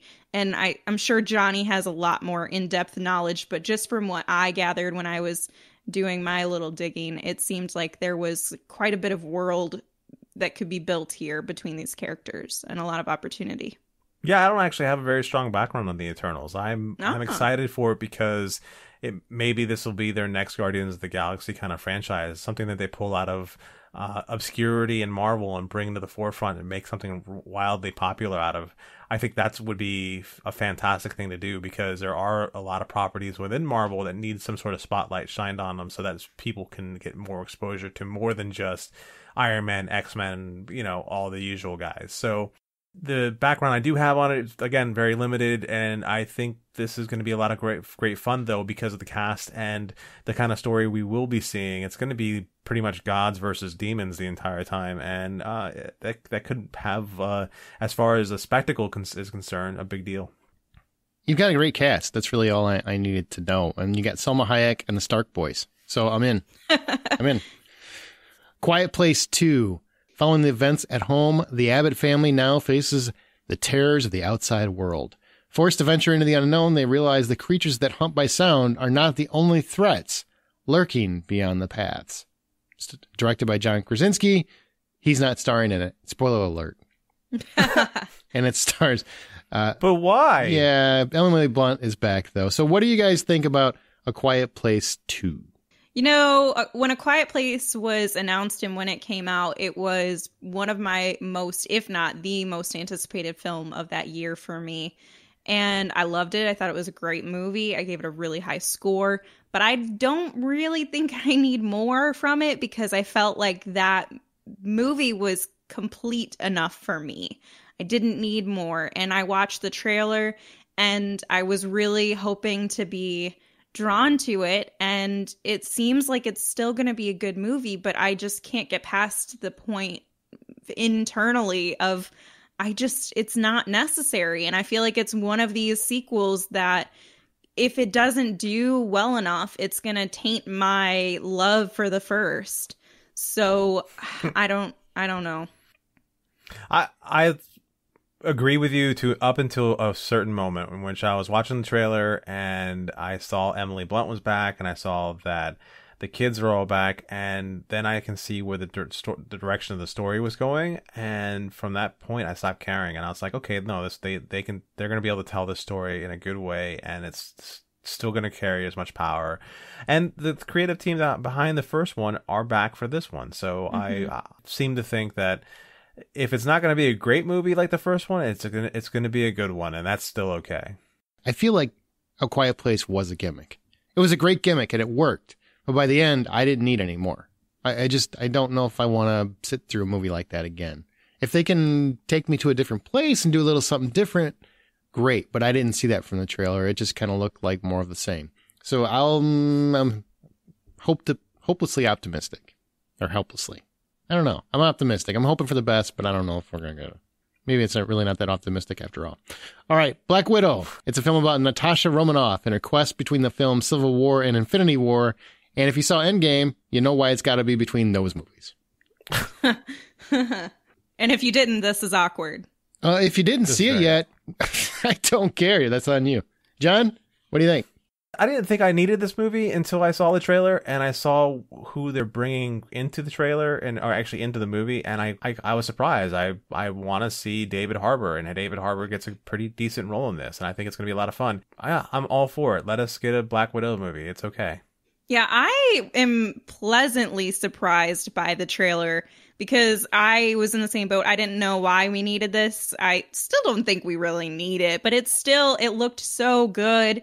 And ScarJo is very compelling in her role in this world. And so the way that they shaped that trailer, the way that they're putting the story together, it has made me interested, and it looked great to me. It's just weird to me that they wait until now to finally give Black Widow a movie. Yeah, absolutely. Yeah, it's a little interesting. So It's weird. And if you haven't seen Endgame, you won't understand what I mean by that. But I bet you can guess. Coming up next, No Time to Die. It's one of my most anticipated movies of the year. James Bond, Daniel Craig, is back, and he has left active service. His piece is short-lived, though, when Felix Leiter, an old friend from the CIA, turns up asking for help, leading Bond onto the trail of a mysterious villain armed with dangerous new technology. I'm excited for this. That's pretty much about it. I'm excited for it. This is... Wow. I've liked the other ones. I've liked the Daniel Craig Bond movies. And I don't see why this would not have any more potential. And I like the trajectory of the story that they've announced with it. I'm very interested in all of these transitions with the music behind the film. There's been a couple changes. So it'll be interesting to see if any of those aspects change the feel and the substance of the film. 2 out of 3 ain't bad, so let's make it 3 out of 4, and I'll be okay. Oh, Quantum of Solace, you're not loving that one? Yeah, Quantum of Solace is the most okay thing I've ever saw, but the other ones were fantastic. So, or maybe it's 3 out of 4. Well, yeah, 3 out of 4. This is the 5th one. My bad, I can't math. Well, Cary Fukunaga is the director and writer of this one. This is James Bond's swan song. He was also involved in True Detective. He was very involved in the first chapter of It before he left and parted ways, but a lot of the story they used was his as well. There is a lot to be positive about. Daniel Craig seems excited about this movie. Man, I really just can't wait. I am such a James Bond fan. I've loved Daniel Craig's interpretation of Bond. I'm excited to see what the next phase is going to be as well. But really, I'm just excited to see what his swan song is going to be, because I know Daniel Craig wouldn't come back to do this unless he felt like the story was right. Because he was adamant that he didn't care one way or the other if he did another Bond movie. He doesn't love it like many actors love that paycheck. He just doesn't care. Right. And he came back, so I don't think he would have done that unless there's a really good story to tell. Okay, Top Gun Maverick. And for some reason, Tom Cruise decided it was okay for Miles Teller to be in this movie at some point. I don't understand it, but he's got a really ugly mustache. I'm guessing he's Goose's kid, so hopefully he'll suffer the same fate. All right, so after more than 30 years of service as one of the Navy's top aviators, Tom Cruise's Pete Mitchell is where he belongs, pushing the envelope as a courageous test pilot and dodging the advancement in rank that would ground him. Okay, I was in the Navy. I'm going to tell you right now, no way is a guy in his 50s still going to be flying those jets. But whatever. It is what it is. It's Top Gun Maverick. Let's see what you guys think about Top Gun Maverick. You know, so far in this podcast, a lot of us have said there's 20 years too late. And I sort of want to say this for this, but I can't after watching that trailer, because after I watched the trailer, I was 6 years old again, or however years old I was when I saw the first one. And I was like, I want to be a plane pilot. I can't wait. I'm in for it. I'll pass. Your hate for Tom Cruise knows no bounds. You know that? No, I have bounds. There's been a couple that I've liked, but I don't feel the need, and not even you don't feel the need for speed. Say it, get out of here! Oh, touche! So good. The execution. Woo! He saw the opening and he went for it. Good man. Sorry. Oh man, that was funny, but. Yeah, I wasn't really interested by the trailer. It's not even just him. It was just, I don't know why we needed this. It's just one of those. Oh my God, you can stop talking. We needed it. We need it. Okay. It looks great. All we right. need it. We need it. We need it. We need oiled up volleyball. We need a guy riding a motorcycle. God, I can't wait. Right? Just lathered up and just, I don't know why. I'm straight, but I don't feel straight when I watch it. And then you get all these guys riding motorcycles down runways, which you can't do, but he does it anyway. Buzz in the tower, still a thing. I don't care. This takes me back to when I was young and wanted to be in the Navy until I went in the Navy and realized I don't want to be in the Navy. So I love Top Gun. I love it. Can't wait to see it. I will say that I'm really excited for everyone that had a really strong personal connection or childhood nostalgia with it to be able to experience this again, especially for those people who have younger kids or like teenagers where they can get them into the movie with them and experience the sequel together. That's always a cool experience. So I'm happy for other people. Wow. Apparently Amanda's on the apology tour. Okay, so That's not an apology. whatever. We don't care. We want to see it. Yeah, I get it. Hey, man, it's not. You don't like the cruise. It's not for me. That's it. Got it. That's it. You don't feel the need. Yeah. You get it. For the speed, yes. For the speed, John. Well, if I said for speed, it would just sound lame. Blah, blah, blah, blah. I am in. I am so in. Yeah. I don't know where it's going, but I know I'm going to love the trip. I really don't know why it needed to have the popping sound in there, but good for you. That's it. For emphasis, I just kind of threw it in there. I felt like that was Judgy McJudgerson. That was an important factor. You didn't buy into it. That's fine. I mean, we're all entitled to our opinions, except for Amanda, because she doesn't feel the need for the speed. Oh my God! Leave me alone. Sounds like you have a drug problem, is what it sounds like, because it's the speed. It's like when people say, I'm going to go to, I don't know, the Target or whatever. No, it's not. No. Yes, it is. Not at all. Not even a little bit. Yes, it is. Not even a little bit. All right, so Snake Eyes. If you're thinking of the throwaway character that they just put in a thing and said, hey, it's all black, whatever, and they put him in a blister pack and sold him to you on G.I. Joe, and everyone went, this is the coolest character ever, like people tend to do, then yes, that's Snake Eyes. He's getting his own movie. It's going to be a spin-off for G.I. Joe, and yeah, let's do it. I do love G.I. Joe. I will see it. I don't like Henry Golding that much. I just feel like he's so kind of blandish. But, man, how do you go wrong with Snake Eyes? How do you go wrong? Right, but Henry Golding shouldn't be talking. That's true. If he's really playing Snake Eyes, so then he'll probably be a lot better than I'm used to. Oh, really? Right. Yeah. Snake Eyes really doesn't talk. He never talked. That's what I'm saying. He doesn't really talk. You make it sound like there might be an occasion where he talks. It's a movie. They're going to let him talk at some point. All right, we're going to agree to disagree. Anywho, also Samara Weaving is in it, so that's okay. She's great in everything. Yeah. She is great in everything. Following that, I have Bob's Burgers, the movie. There is actually no sort of story given up on it, but the entire cast is showing up to do the TV show on the movie screen. So John H. Benjamin, Christian Shaw, John Roberts, Dan Mintz, Larry Murphy, everybody. They're all going to be back. It's just crazy to me that this has become a movie. It was very unexpected. Yeah, I was really surprised when I found it. I was like, wait, what did I just see? And then, of course, I have to go see it because Bob's Burger is a great cartoon. Aaron doesn't do cartoons because he's going to tell us that any second now. Aaron? I watched one episode of this show because you told me that this was on your list, and I wanted to be fair, and I'm still not going to watch cartoons now.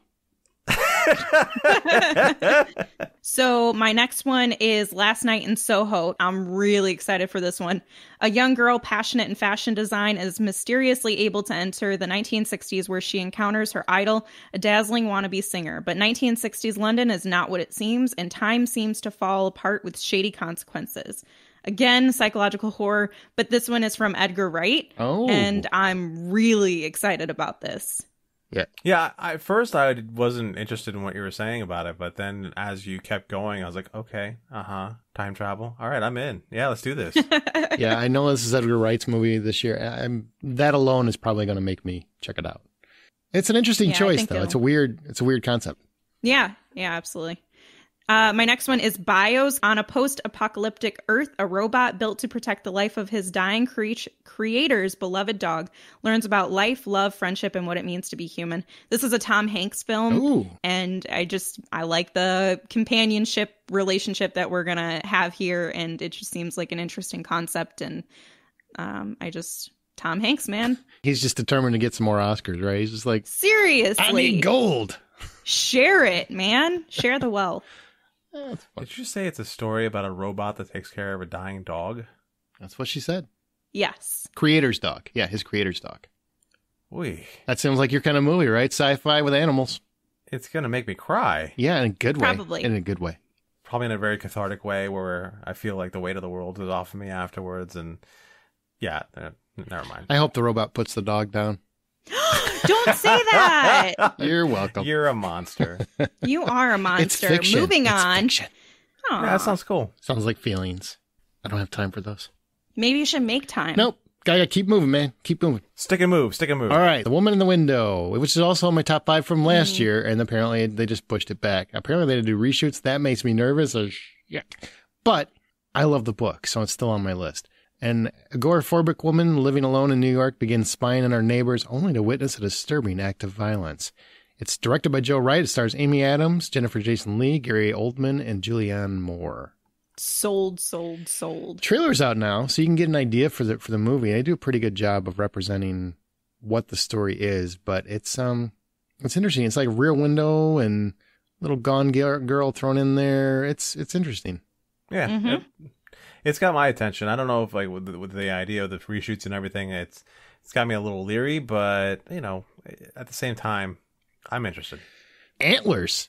This movie looks weird, man. I'm not going to tell you much about it. Small town Oregon teacher and her brother, the local sheriff, become entwined with a young student harboring a dangerous secret with frightening consequences. That's all you need to know. It's one of those movies I think we should just go in blind. And it's directed by Scott Cooper. I just think it sounds interesting. If you look into it a little bit more, if you want to, you'll know why it sounds so interesting, but I don't want to say anymore.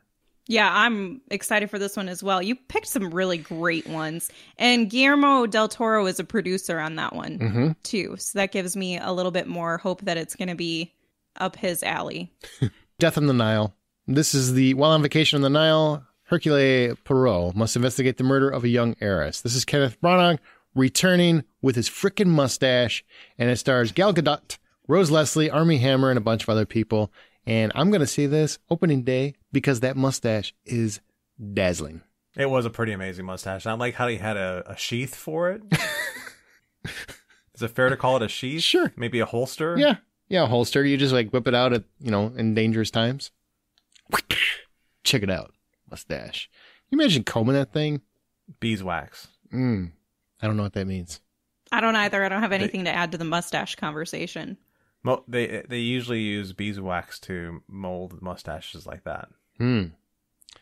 It's fun. Fun information. Interesting. I would know. Movie sounds great. So let's go back to the point where I can't grow a mustache, so I don't care about any of that.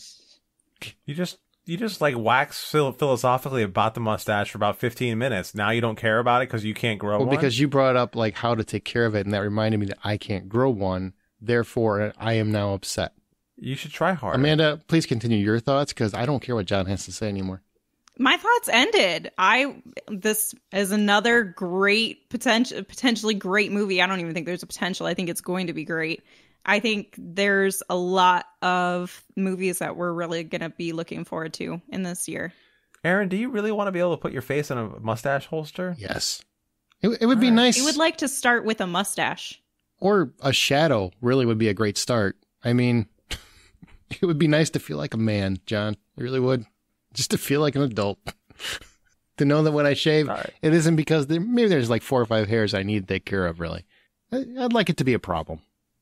All right. Okay. Well, I don't know about you guys. If that's your thing. That's a lot of movies. I think we're done. Now we're going to our remaining top 5. Take those 20 films out of it. These are the 5 for each of us that we're still excited about. See, there's so many movies we're talking about. So many movies. So many movies. John, you start first. All right, so the first one I feel like I had to bring up is something that surprised me when they first announced this was happening because I thought the story was done. But at the same time, I'm really happy that we are going to see more of this, and that is The Matrix 4. Like, come on. Are you really excited for that? Like, I'm just surprised to hear that. Well, why are you surprised about it? Because, we took a poll in the Facebook group, which we'll talk about in a little bit. But other places I've gone, all the circles I've run in, I'm just not seeing a ton of excitement for Matrix 4. Maybe it's because it's so soon after 2021 or 2020 when it was supposed to come out. So maybe it's died down. So once we get closer to it actually coming out, people will start getting excited again. But I just feel like it's died down quite a bit, if there was any.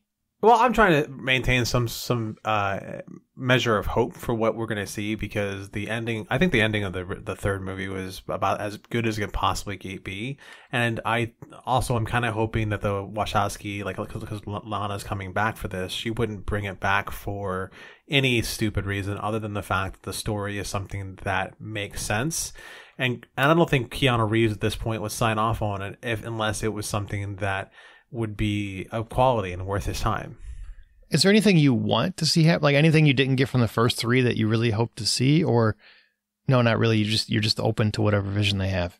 I'm more open to whatever vision they have, but at the same time, Yeah, I'm going to say it's one of those, I'm really hoping for the vision that they have, and I want to see the story that they feel like they have to tell with this fourth movie. And it could be something as simple as we see the beginning of the Matrix all over again, or this cycle that they hint at, that this cycle of like waking up the one happens no matter what, and only this time we find the one, or something like that.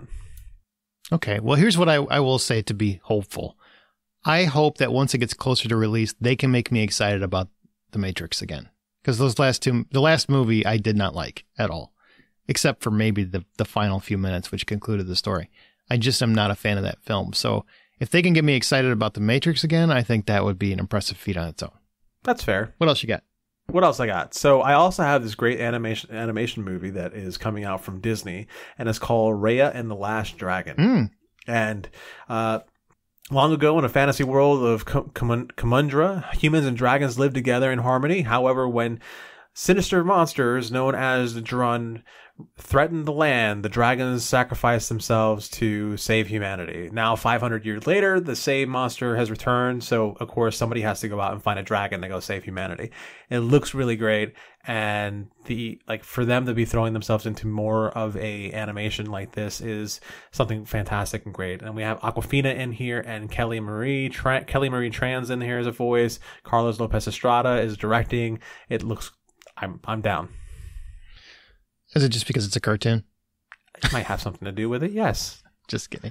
How dare you question me? I am just kidding, Captain Artist. It actually, that one, even though I don't like cartoons usually, I am really intrigued by that. It looks pretty sexy. Yeah. It does. I'm on board. It does. It looks really great. Now I have The Kingsman, because, hey, we need another story about The Kingsman, right? This is the one where I am not on board. I just don't want a prequel. But go ahead. I'm sorry. Go ahead.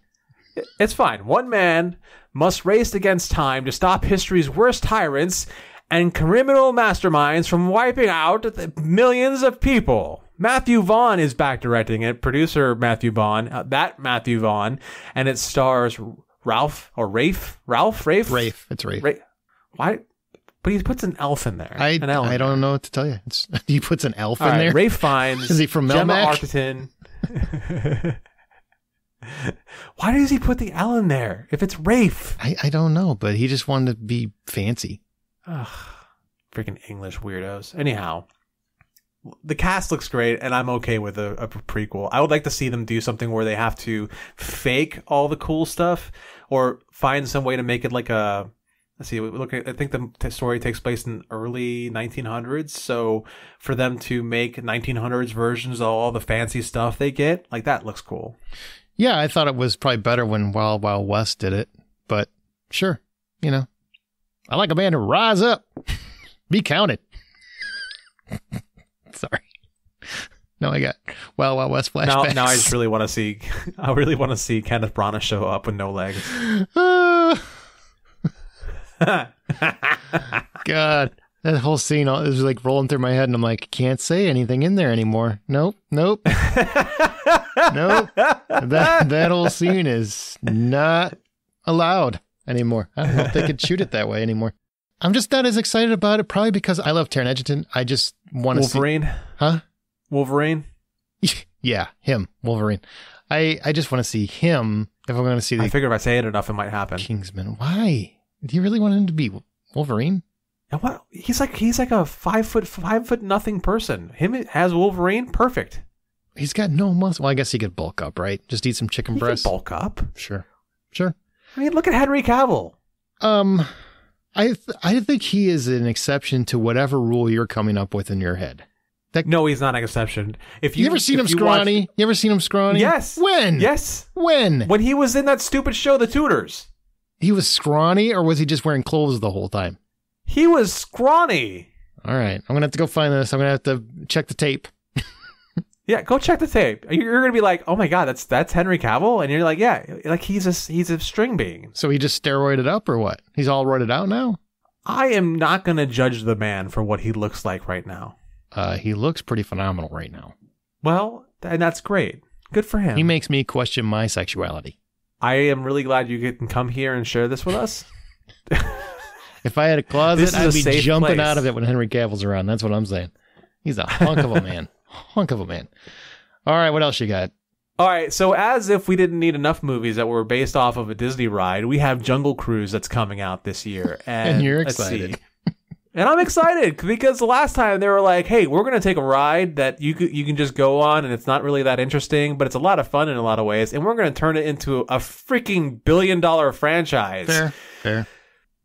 You know, you have, for this movie, you have Dwayne Johnson, you have Emily Blunt. How can you go wrong with these people? Well, some people would argue like Pirates of the Caribbean 3, Pirates of the Caribbean 4, you know, so you can go wrong. But I don't. All right, but if you replace The Rock, Emily Blunt, I don't see that going wrong. I'm just I wonder about the whole concept. So he's like a cruise ship captain, basically in the 20s, maybe. He's Humphrey Bogart. Yeah, he's Humphrey Bogart. He is big enough to have. Basically, if you took Humphrey Bogart and then you duct taped other Humphrey Bogarts on Humphrey Bogart, that's how big he just looks ridiculous. It's like and took out some of the cancer. Yeah, you just do not fit in this world a little bit. But I still, it'll be delightful. I just can't wait for when they come together and make out, and then we get to picture those two knocking the boots because she would get crushed because he's a rock. Hold on, rock crush paper. I get it. I'm still picturing it all. Hold on. All right. What was that your last one? Do you have one more? I can't remember. I have one more. Okay. What's your last one? So because my list is not complete without having a single solitary comic book movie that's coming out on it, I have to talk about The Suicide Squad. Please do. It is no story yet. It just says the further adventures of Harley Quinn, Rick Flag, and their team of assembled supervillains. Directed by none other than James Gunn. And you've got, of course, Harley Quinn's Margot Robbie. Who else are you going to get? You got Idris Elba playing Bloodsport. Sylvester Stallone shows up at some point. John Cena is going to be the Peacemaker, which is like Captain America on drugs. Joel Kinnaman's back as Rick Flag. Jai Courtney, Captain Boomerang is back. Pete Davidson's Blackguard. Michael Rooker is going to be on the house. Nathan Fillion, TDK, come on! And the fact that Peacemaker's already got his own TV show coming out on HBO Max, I think this year, maybe. They're hoping. Question mark. Yeah, there's a bit of a question mark, but they had to delay it a little bit. But that makes me even a little bit more excited because you got to figure Warner Brothers saw an early cut and they're just like, yeah, this could work. This could absolutely work. Yeah. They sit there and go, John Cena's really great, isn't he? Yeah, he's really great. What do you want to do about that? I don't know. Let's give him his own show. About this character? Yeah. Okay, let's do it. I like how you just had a little conversation with yourself back and forth on your own microphone. That was interesting. Yeah, I hope it turns out great in the post. Yeah, I'm sure it will. Yeah, I'm just happy that this might right some of the stank of the first Suicide Squad, a movie I enjoyed, but I definitely would admit it had some problems, especially the last 20 minutes of it, which weren't great. I rewatched it a couple times during the Christmas break. I think maybe once. Yeah, could have been twice. I'm not sure, but I did rewatch it. And yes, there are some problems to it. Ultimately, it's an enjoyable movie. It might have been better somewhere. I'm sort of curious about this Ayer cut. I'm not. I so don't care. Yeah, look, we can do all we want to retcon filmmakers who made bad choices. I don't think David Ayer is one we should allow another $70 million to fall into. I just don't. God, he got lucky because he had some great performances that bailed out his movie, is what I think happened. There's probably some truth behind that. Yeah. Will Smith, Margot Robbie, they both nailed it. Well, the amount of chemistry the two of those were throwing back and forth could save anything, I think. It could raise the Titanic. The Titanic would have not crashed. Everything except Will Smith's marriage. What? Oh, my goodness. That's not nice. So how dare you? I just rewatched Harley Quinn and Birds of Prey, though, and I still dig that movie. I really dig it. I really do. I got to rewatch it again soon. That's one of those things I've been trying to find time for, but, life. I just love how the opening is so squirrely because it's coming from her head. I just dig that. All right. Well, I like Bruce. Now we've got Amanda's top 5, so we're going to cut. We'll be right back. Okay, we are back with Amanda for our movie section. So what are your top 5 movies in 2021 you're most excited about? And obviously it can be theater, streaming, whatever. All right. So excluding all of these awesome movies that most of them were just delayed until this year. Yeah. The first one is Spiral, which was supposed to come out last year. And sad face, it didn't. But it's coming out on May 21st of 2021. And it is in the Saw universe. A sadistic mastermind unleashes a twisted form of justice in Spiral, the terrifying new chapter from the Book of Saw. Working in the shadow of an esteemed police veteran, Sam Jackson, brash detective Ezekiel Banks, played by Chris Rock, which is going to be so fun to see them playing together, and his rookie partner take charge of a grisly investigation into murders that are eerily reminiscent of the city's gruesome past. Unwittingly entrapped in a deepening mystery, Zeke finds himself at the center of the killer's morbid game. So people are going to die. Yeah, and Jigsaw connection. What? Yep. And it's directed by Darren Bousman, who's been on our show. So I'm really hoping we can get him to come back. I already kind of reached out to him, and he said, yeah, remind me when we get there. I'm like, yeah, we'll see how busy you are once you get there. But I am very excited about this. The idea that Chris Rock wrote this, and it's supposed to be in the Saw universe, but completely different, is fascinating to me. The trailer was fantastic. Like, I've been very, very eagerly waiting for this to drop. Can I just have the movie, please? Yeah, please. No more delays. Let me see some Spiral. But respect to Darren Bousman, because the entire time he was holding out, trying to see if it would be able to play in theaters, and he wanted to support theaters. So I respect his decisions. Yeah, much love. Please come back to the show. Much love. So my next one is Deep Water, which comes out August 13th, 2021. A well-to-do husband who allows his wife to have affairs in order to avoid a divorce becomes a prime suspect in the disappearance of her lovers. This is super awkward now because it stars Ana de Armas and Ben Affleck, who are now broken up. So you're telling me there's a chance? Yeah, super awkward, but I'm much more interested in it now than I was. I'm like, let's see that palpable tension. Oh my goodness. Well, let's be honest. I mean, Ben Affleck, as soon as they start reporting that he's dating somebody, I'm like, well, that ain't going to last long. So I don't know why you guys get excited about it. That's mean. No, I'm sorry. You're right. I shouldn't quote his actual dating history as fact. Poor guy. Poor guy. He's just trying to live and love. Poor guy. Jennifer Garner, Jennifer Lopez. That poor soul. How is he going to get by? He's doing all right. Yeah, in terms of his dating life, he's doing good. So my third one is Nightmare Alley, which comes out December 2021 from our visionary Guillermo del Toro. It's about an ambitious young carny with a talent for manipulating people with a few well-chosen words, hooks up with a female psychiatrist who is even more dangerous than he is. The cast is stacked. Cate Blanchett, Bradley Cooper, Rooney Mara, Toni Collette, so you know some crazy stuff's gonna happen. William Dafoe. I am so excited. I didn't know Bradley Cooper was in that. I totally missed that when I was reading on that. Yeah. I whipped right over my head. Makes you more excited, does it not? I'm not gonna lie. Yeah. Especially if he can sing a duet with someone. Because we haven't had that this year. We need that. With Willem Dafoe, the two of them do a duet. My God, that would be great. It'd be bonkers.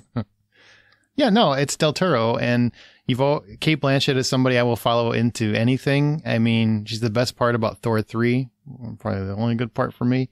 So I just love her. I've loved her since The Gift. I just think she's one of the most talented actresses working still, and doesn't age because she sold her soul to the devil. My next film is one that I'll be honest, I'm more interested in because of the casting than because of the story, but I have faith that this person will make it worthwhile. All right. And that is The Guilty. This is one that stars Jake Gyllenhaal, and it comes out sometime in 2021. A demoted police officer assigned to a call dispatch desk is conflicted when he receives an emergency phone call from a kidnapped woman. Sounds kind of cool, sounds kind of fun, sounds kind of cliche, but it's got Jake Gyllenhaal, so it'll probably be good. And who's directing it? And it's directed and produced by Antoine Fuqua. Yeah, it'll be good. I have no doubts. When you add that in, it's like, what is Jake Gyllenhaal anyway? And Bill Burr's in there too, so I'm sure he'll offend somebody, and I'll love that even more. Or everybody. I hope so. I love Bill Burr. And my last one is United States versus Billie Holiday, which comes out to Hulu on February 26, 2021. Love Billie Holiday music. And the portrayal is done by Andra Day, and it explores the tragic story of singer Billie Holiday, the racial inequities of 1940s America, and her encounters with the Federal Bureau of Narcotics.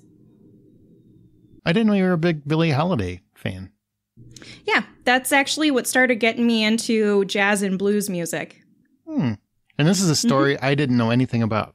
Like her life story, I didn't know anything about it.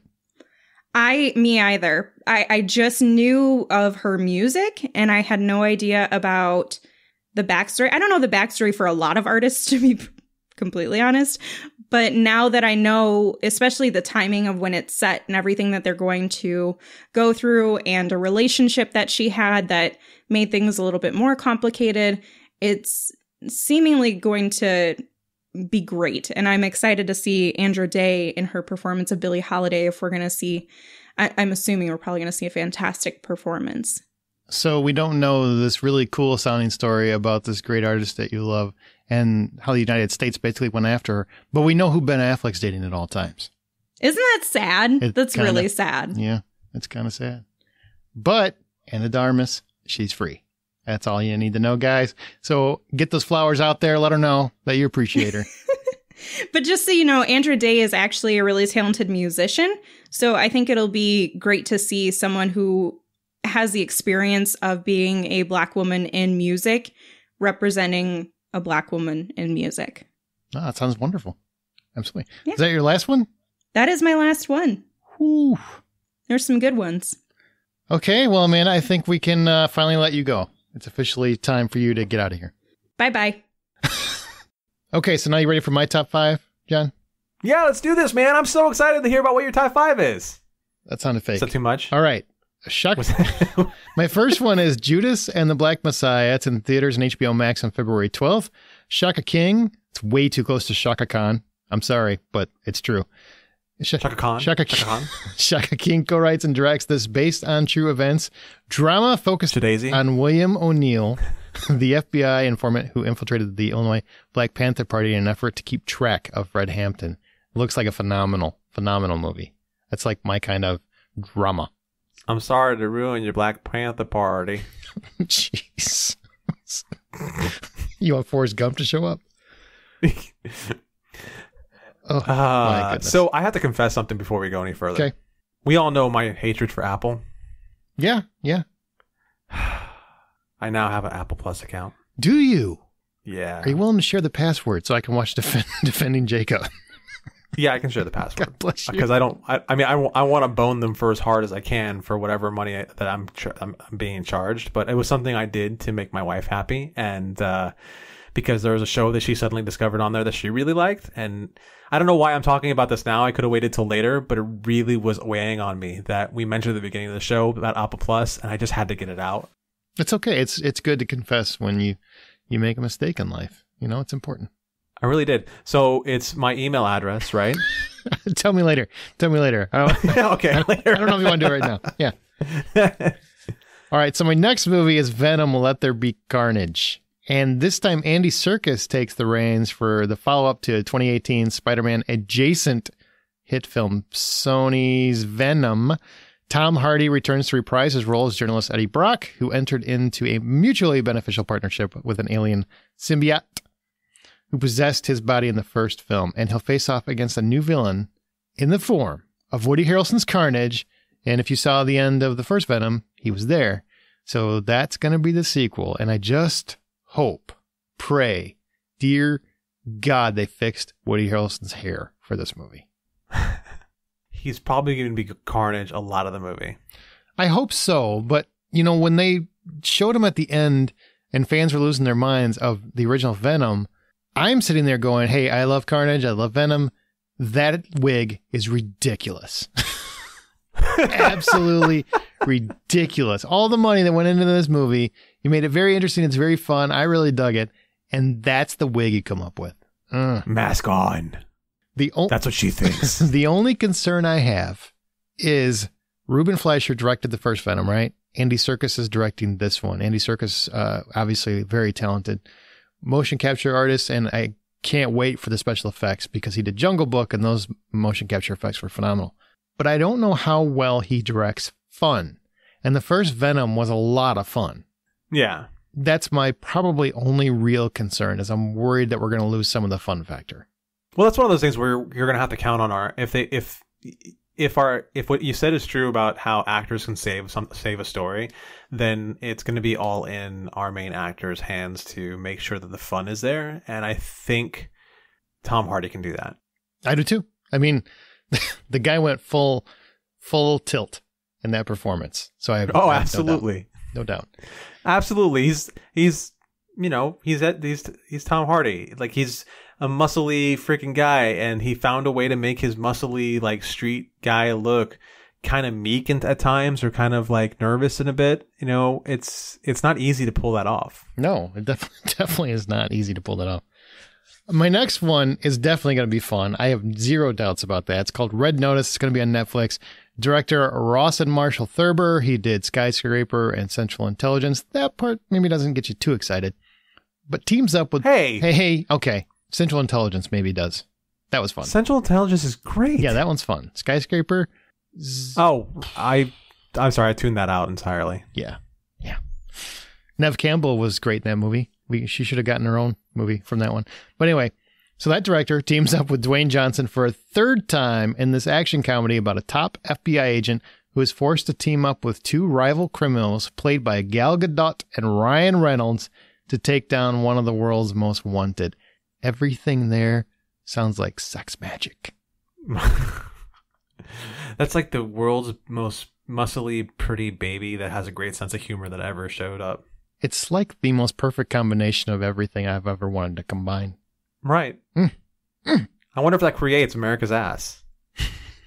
There's like three of America's take a Canadian asses. and an Israeli and a Samoan Islander and you get America's ass out of that. I think they're all America's ass. God bless them. God bless them. That is, I mean, really, there's nothing that you don't want to watch during that entire movie. There's never a scene that you're not going to want to watch. Yep. I'm with you. Army of the Dead on Netflix. Zack Snyder. He's getting a lot of stuff this year.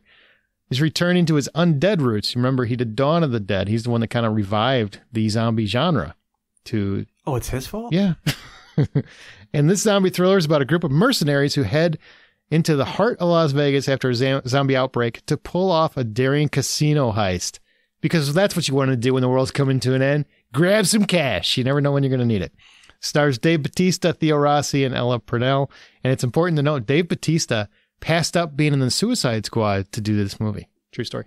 I'm thinking this is going to be good. Yeah, really good. I like it. This is going to be like, and it's Netflix, so I don't have to go anywhere, so it makes it even better.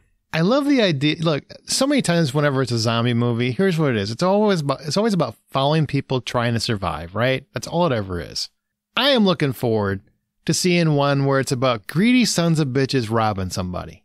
I think that sounds phenomenal. And just having to navigate around, instead of security, they're having to navigate around zombies. Although, why is the casino operating if there's a zombie outbreak? I don't understand, but I don't understand that either. That doesn't, like, I don't know who sits there and says, okay, look, listen. And maybe it's Zack Snyder, and I just need to stop right there. But, all right, look, here's the story, okay? It's a zombie outbreak. And we're going to go rob a casino. For what? The buffet? Because we need food? Well, here's what I would say. In counter argument, right? We're just, we've been going through a pandemic for a while, correct? Okay. So the idea that I'm not convinced that they're not zombies out there. True. But I think we know full well now that the casinos would still be running despite the fact that there's a zombie outbreak. They'd still be like, we're still up. We're going. Sir, half of our clients have been trying to eat us. Get them out. Move them into the champagne room. Get them out of here. Just send them the buffet. They'll get full in the buffet. On what? You're obsessed with the buffet. I miss buffets right now. It could be fun.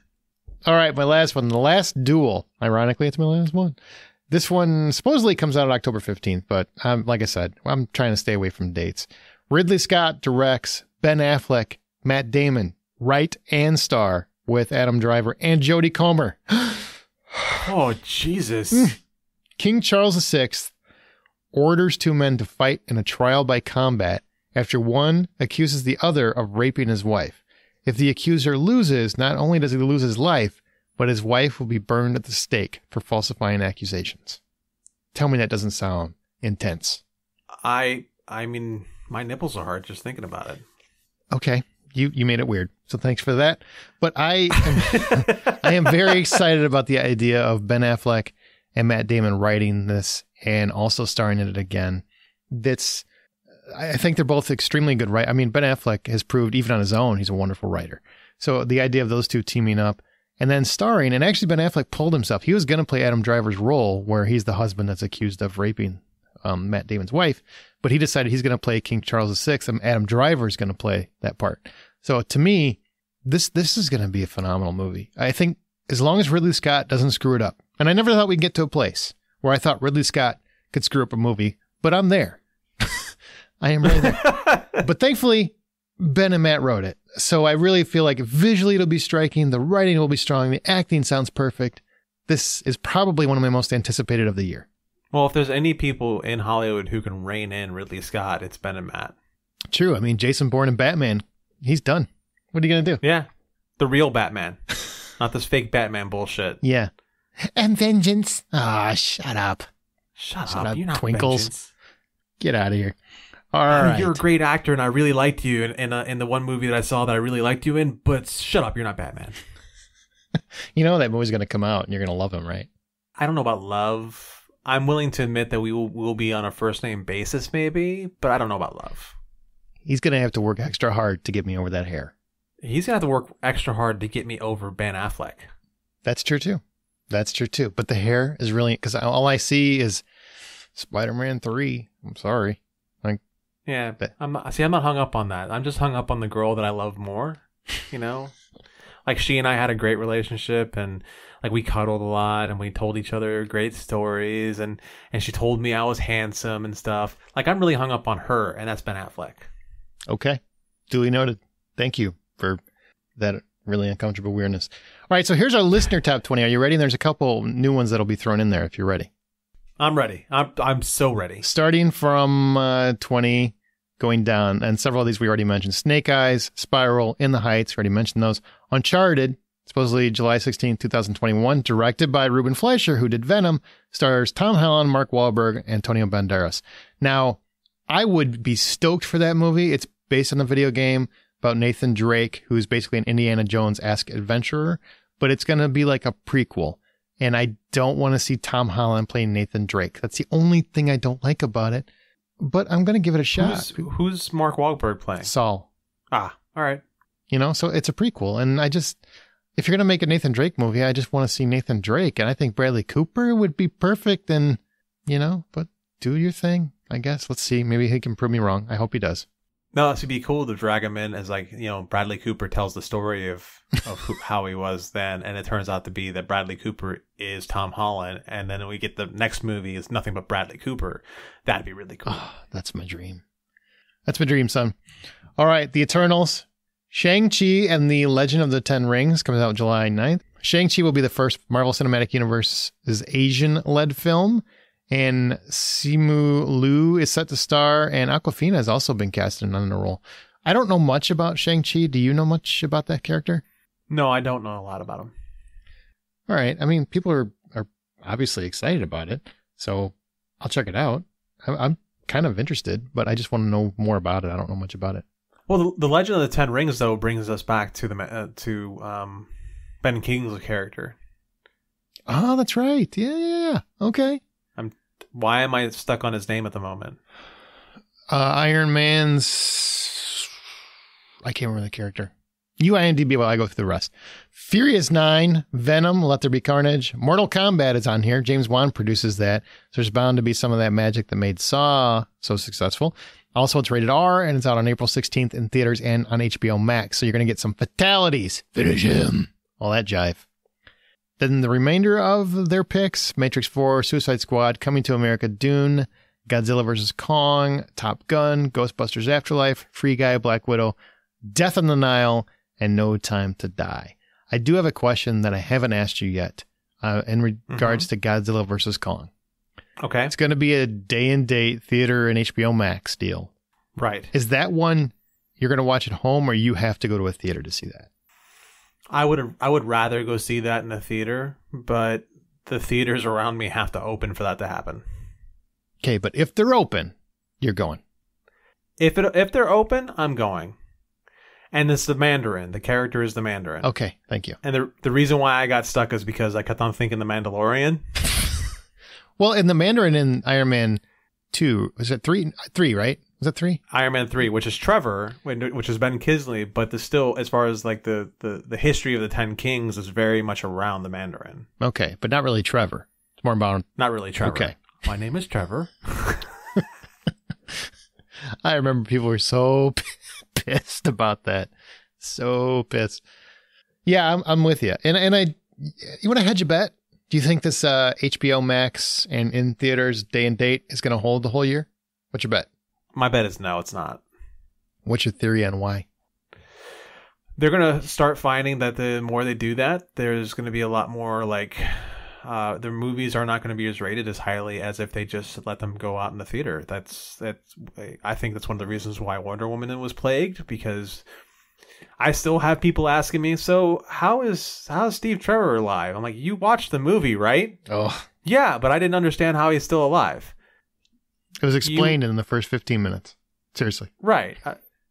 But so what were you doing when you were watching the movie? I don't know. I was just doing stuff. Okay. Exactly. So I think that's one of the reasons that plagued that movie was the whole day and date thing. So I don't think it's going to be... They're going to see a lot of low ratings for a lot of Warner Brothers stuff, and for no other reason than the fact that people aren't going to pay as much attention to it as they should.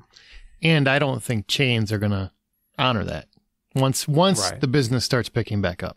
Right. Once we get the vaccines and everything's flowing again, I don't think that's going to work. Whew.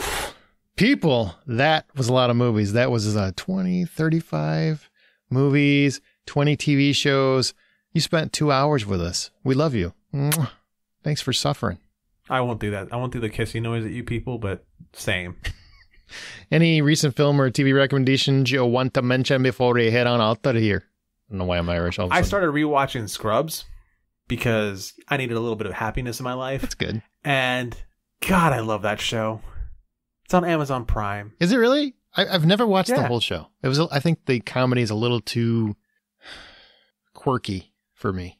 Well, I hear that, and I hear what you're saying about that, and that's one of the reasons why I love it so much. I also love just the main relationship between JD and Turk, because I kind of wish I had a best friend like that, and or a best friend relationship like that, and it's just there's just like something so heartwarming and fun about that. The quirkiness to it, I really just enjoy too, because it's a nice way to escape. But they have some very real topics that show up, and I've talked to like some friends who are doctors and nurses and everything, and they like that show when it comes to the medical aspect of it over any of the other shows because of the fact that they have so much fun with it. That's good, because I mean, all the doctor shows are so serious. Yeah, my mom, she's been a nurse for 30 plus years. She can't watch most medical shows because she said they're not accurate. It's just like, it's hard to get lost in a fictional world when everything they say is wrong. Right. I have cop friends who say that about cop shows. Yeah. Very similar. Very similar. I've been, it's funny because I haven't watched a lot of new stuff except for the stuff we already talked about, but I've been rewatching 24. It popped in season 5 for reasons that will make sense to anybody that is familiar with that show.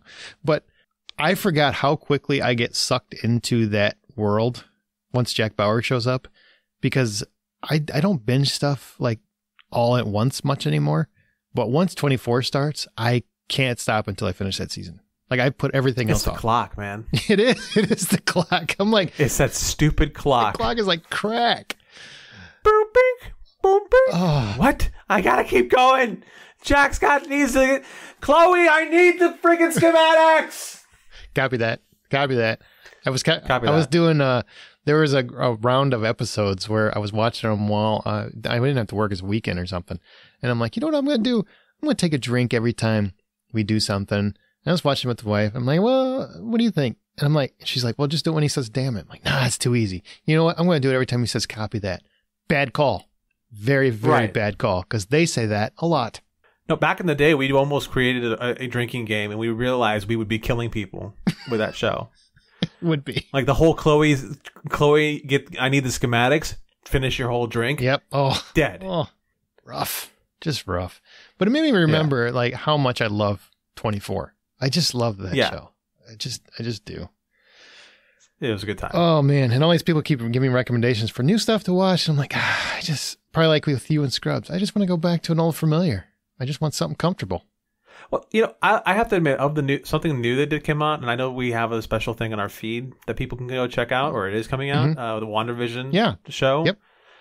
I realize, like, you and I had a small conversation about it, but and I understand how you feel about it. But I watched it, and I was really into the whole concept. I thought it was charming and interesting and different, and yet at the same time, I was picking up on all the subtle hints that was going on throughout those two episodes, and not only just subtle hints of like Marvel Universe stuff, but the differences in the two episodes were subtle, but very, very well executed to show a progression in time or era in which shows are done. Well, good. Maybe Amanda will guilt you into coming by. No, I'm not going to do that. No, she'd have to pay me. That's funny.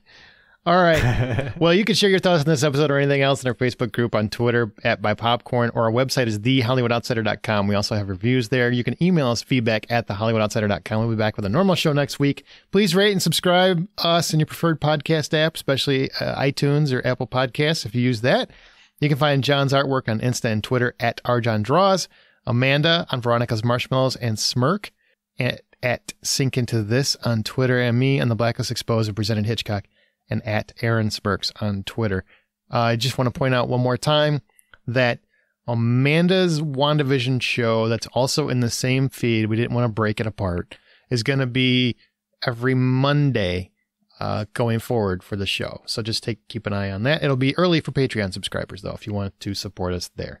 Now, before we leave, you can do it. We do this every once in a while, where a host takes a movie they generally do not like and find one legitimately positive element to it. So I found a movie that I watched last year that probably most people haven't seen, called Tesla, with Ethan Hawke. It's about the inventor. I did not like that film. It was not good. And a lot of what didn't work was they tried to infuse modern technology into their storytelling about the past. So, you know, you go to when Tesla was around, but yet they're sending text messages and using iPhones and stuff. And he actually karaoke's at one part, and it's Tears for Fears. It's ridiculous. It's the most ridiculous thing you've ever seen. It just didn't work in the context of this film because it's a biopic. It just didn't work.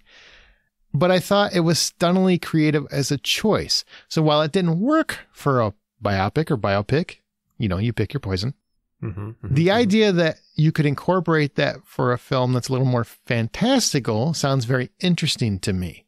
You know, kind of like how Knight's Tale used modern music. You know, I like the idea. It just didn't work for this kind of film. You know what I'm saying? Right. Yeah. No, I absolutely get that. That's it.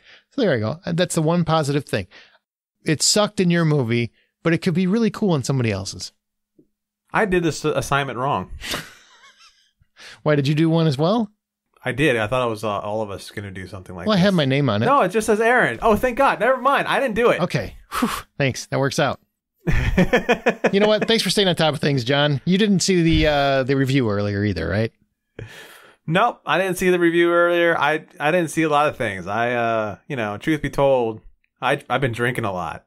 All right. And probably doing drugs. Okay. Off of hookers' backs. Yes, obviously cocaine and hookers, we know. All right, well, that's going to do it for this episode of The Hollywood Outsider. We're going to get out before John forgets something else. Remember, the next time you head to a theater or sit comfortably on your couch waiting for it to open, buy popcorn.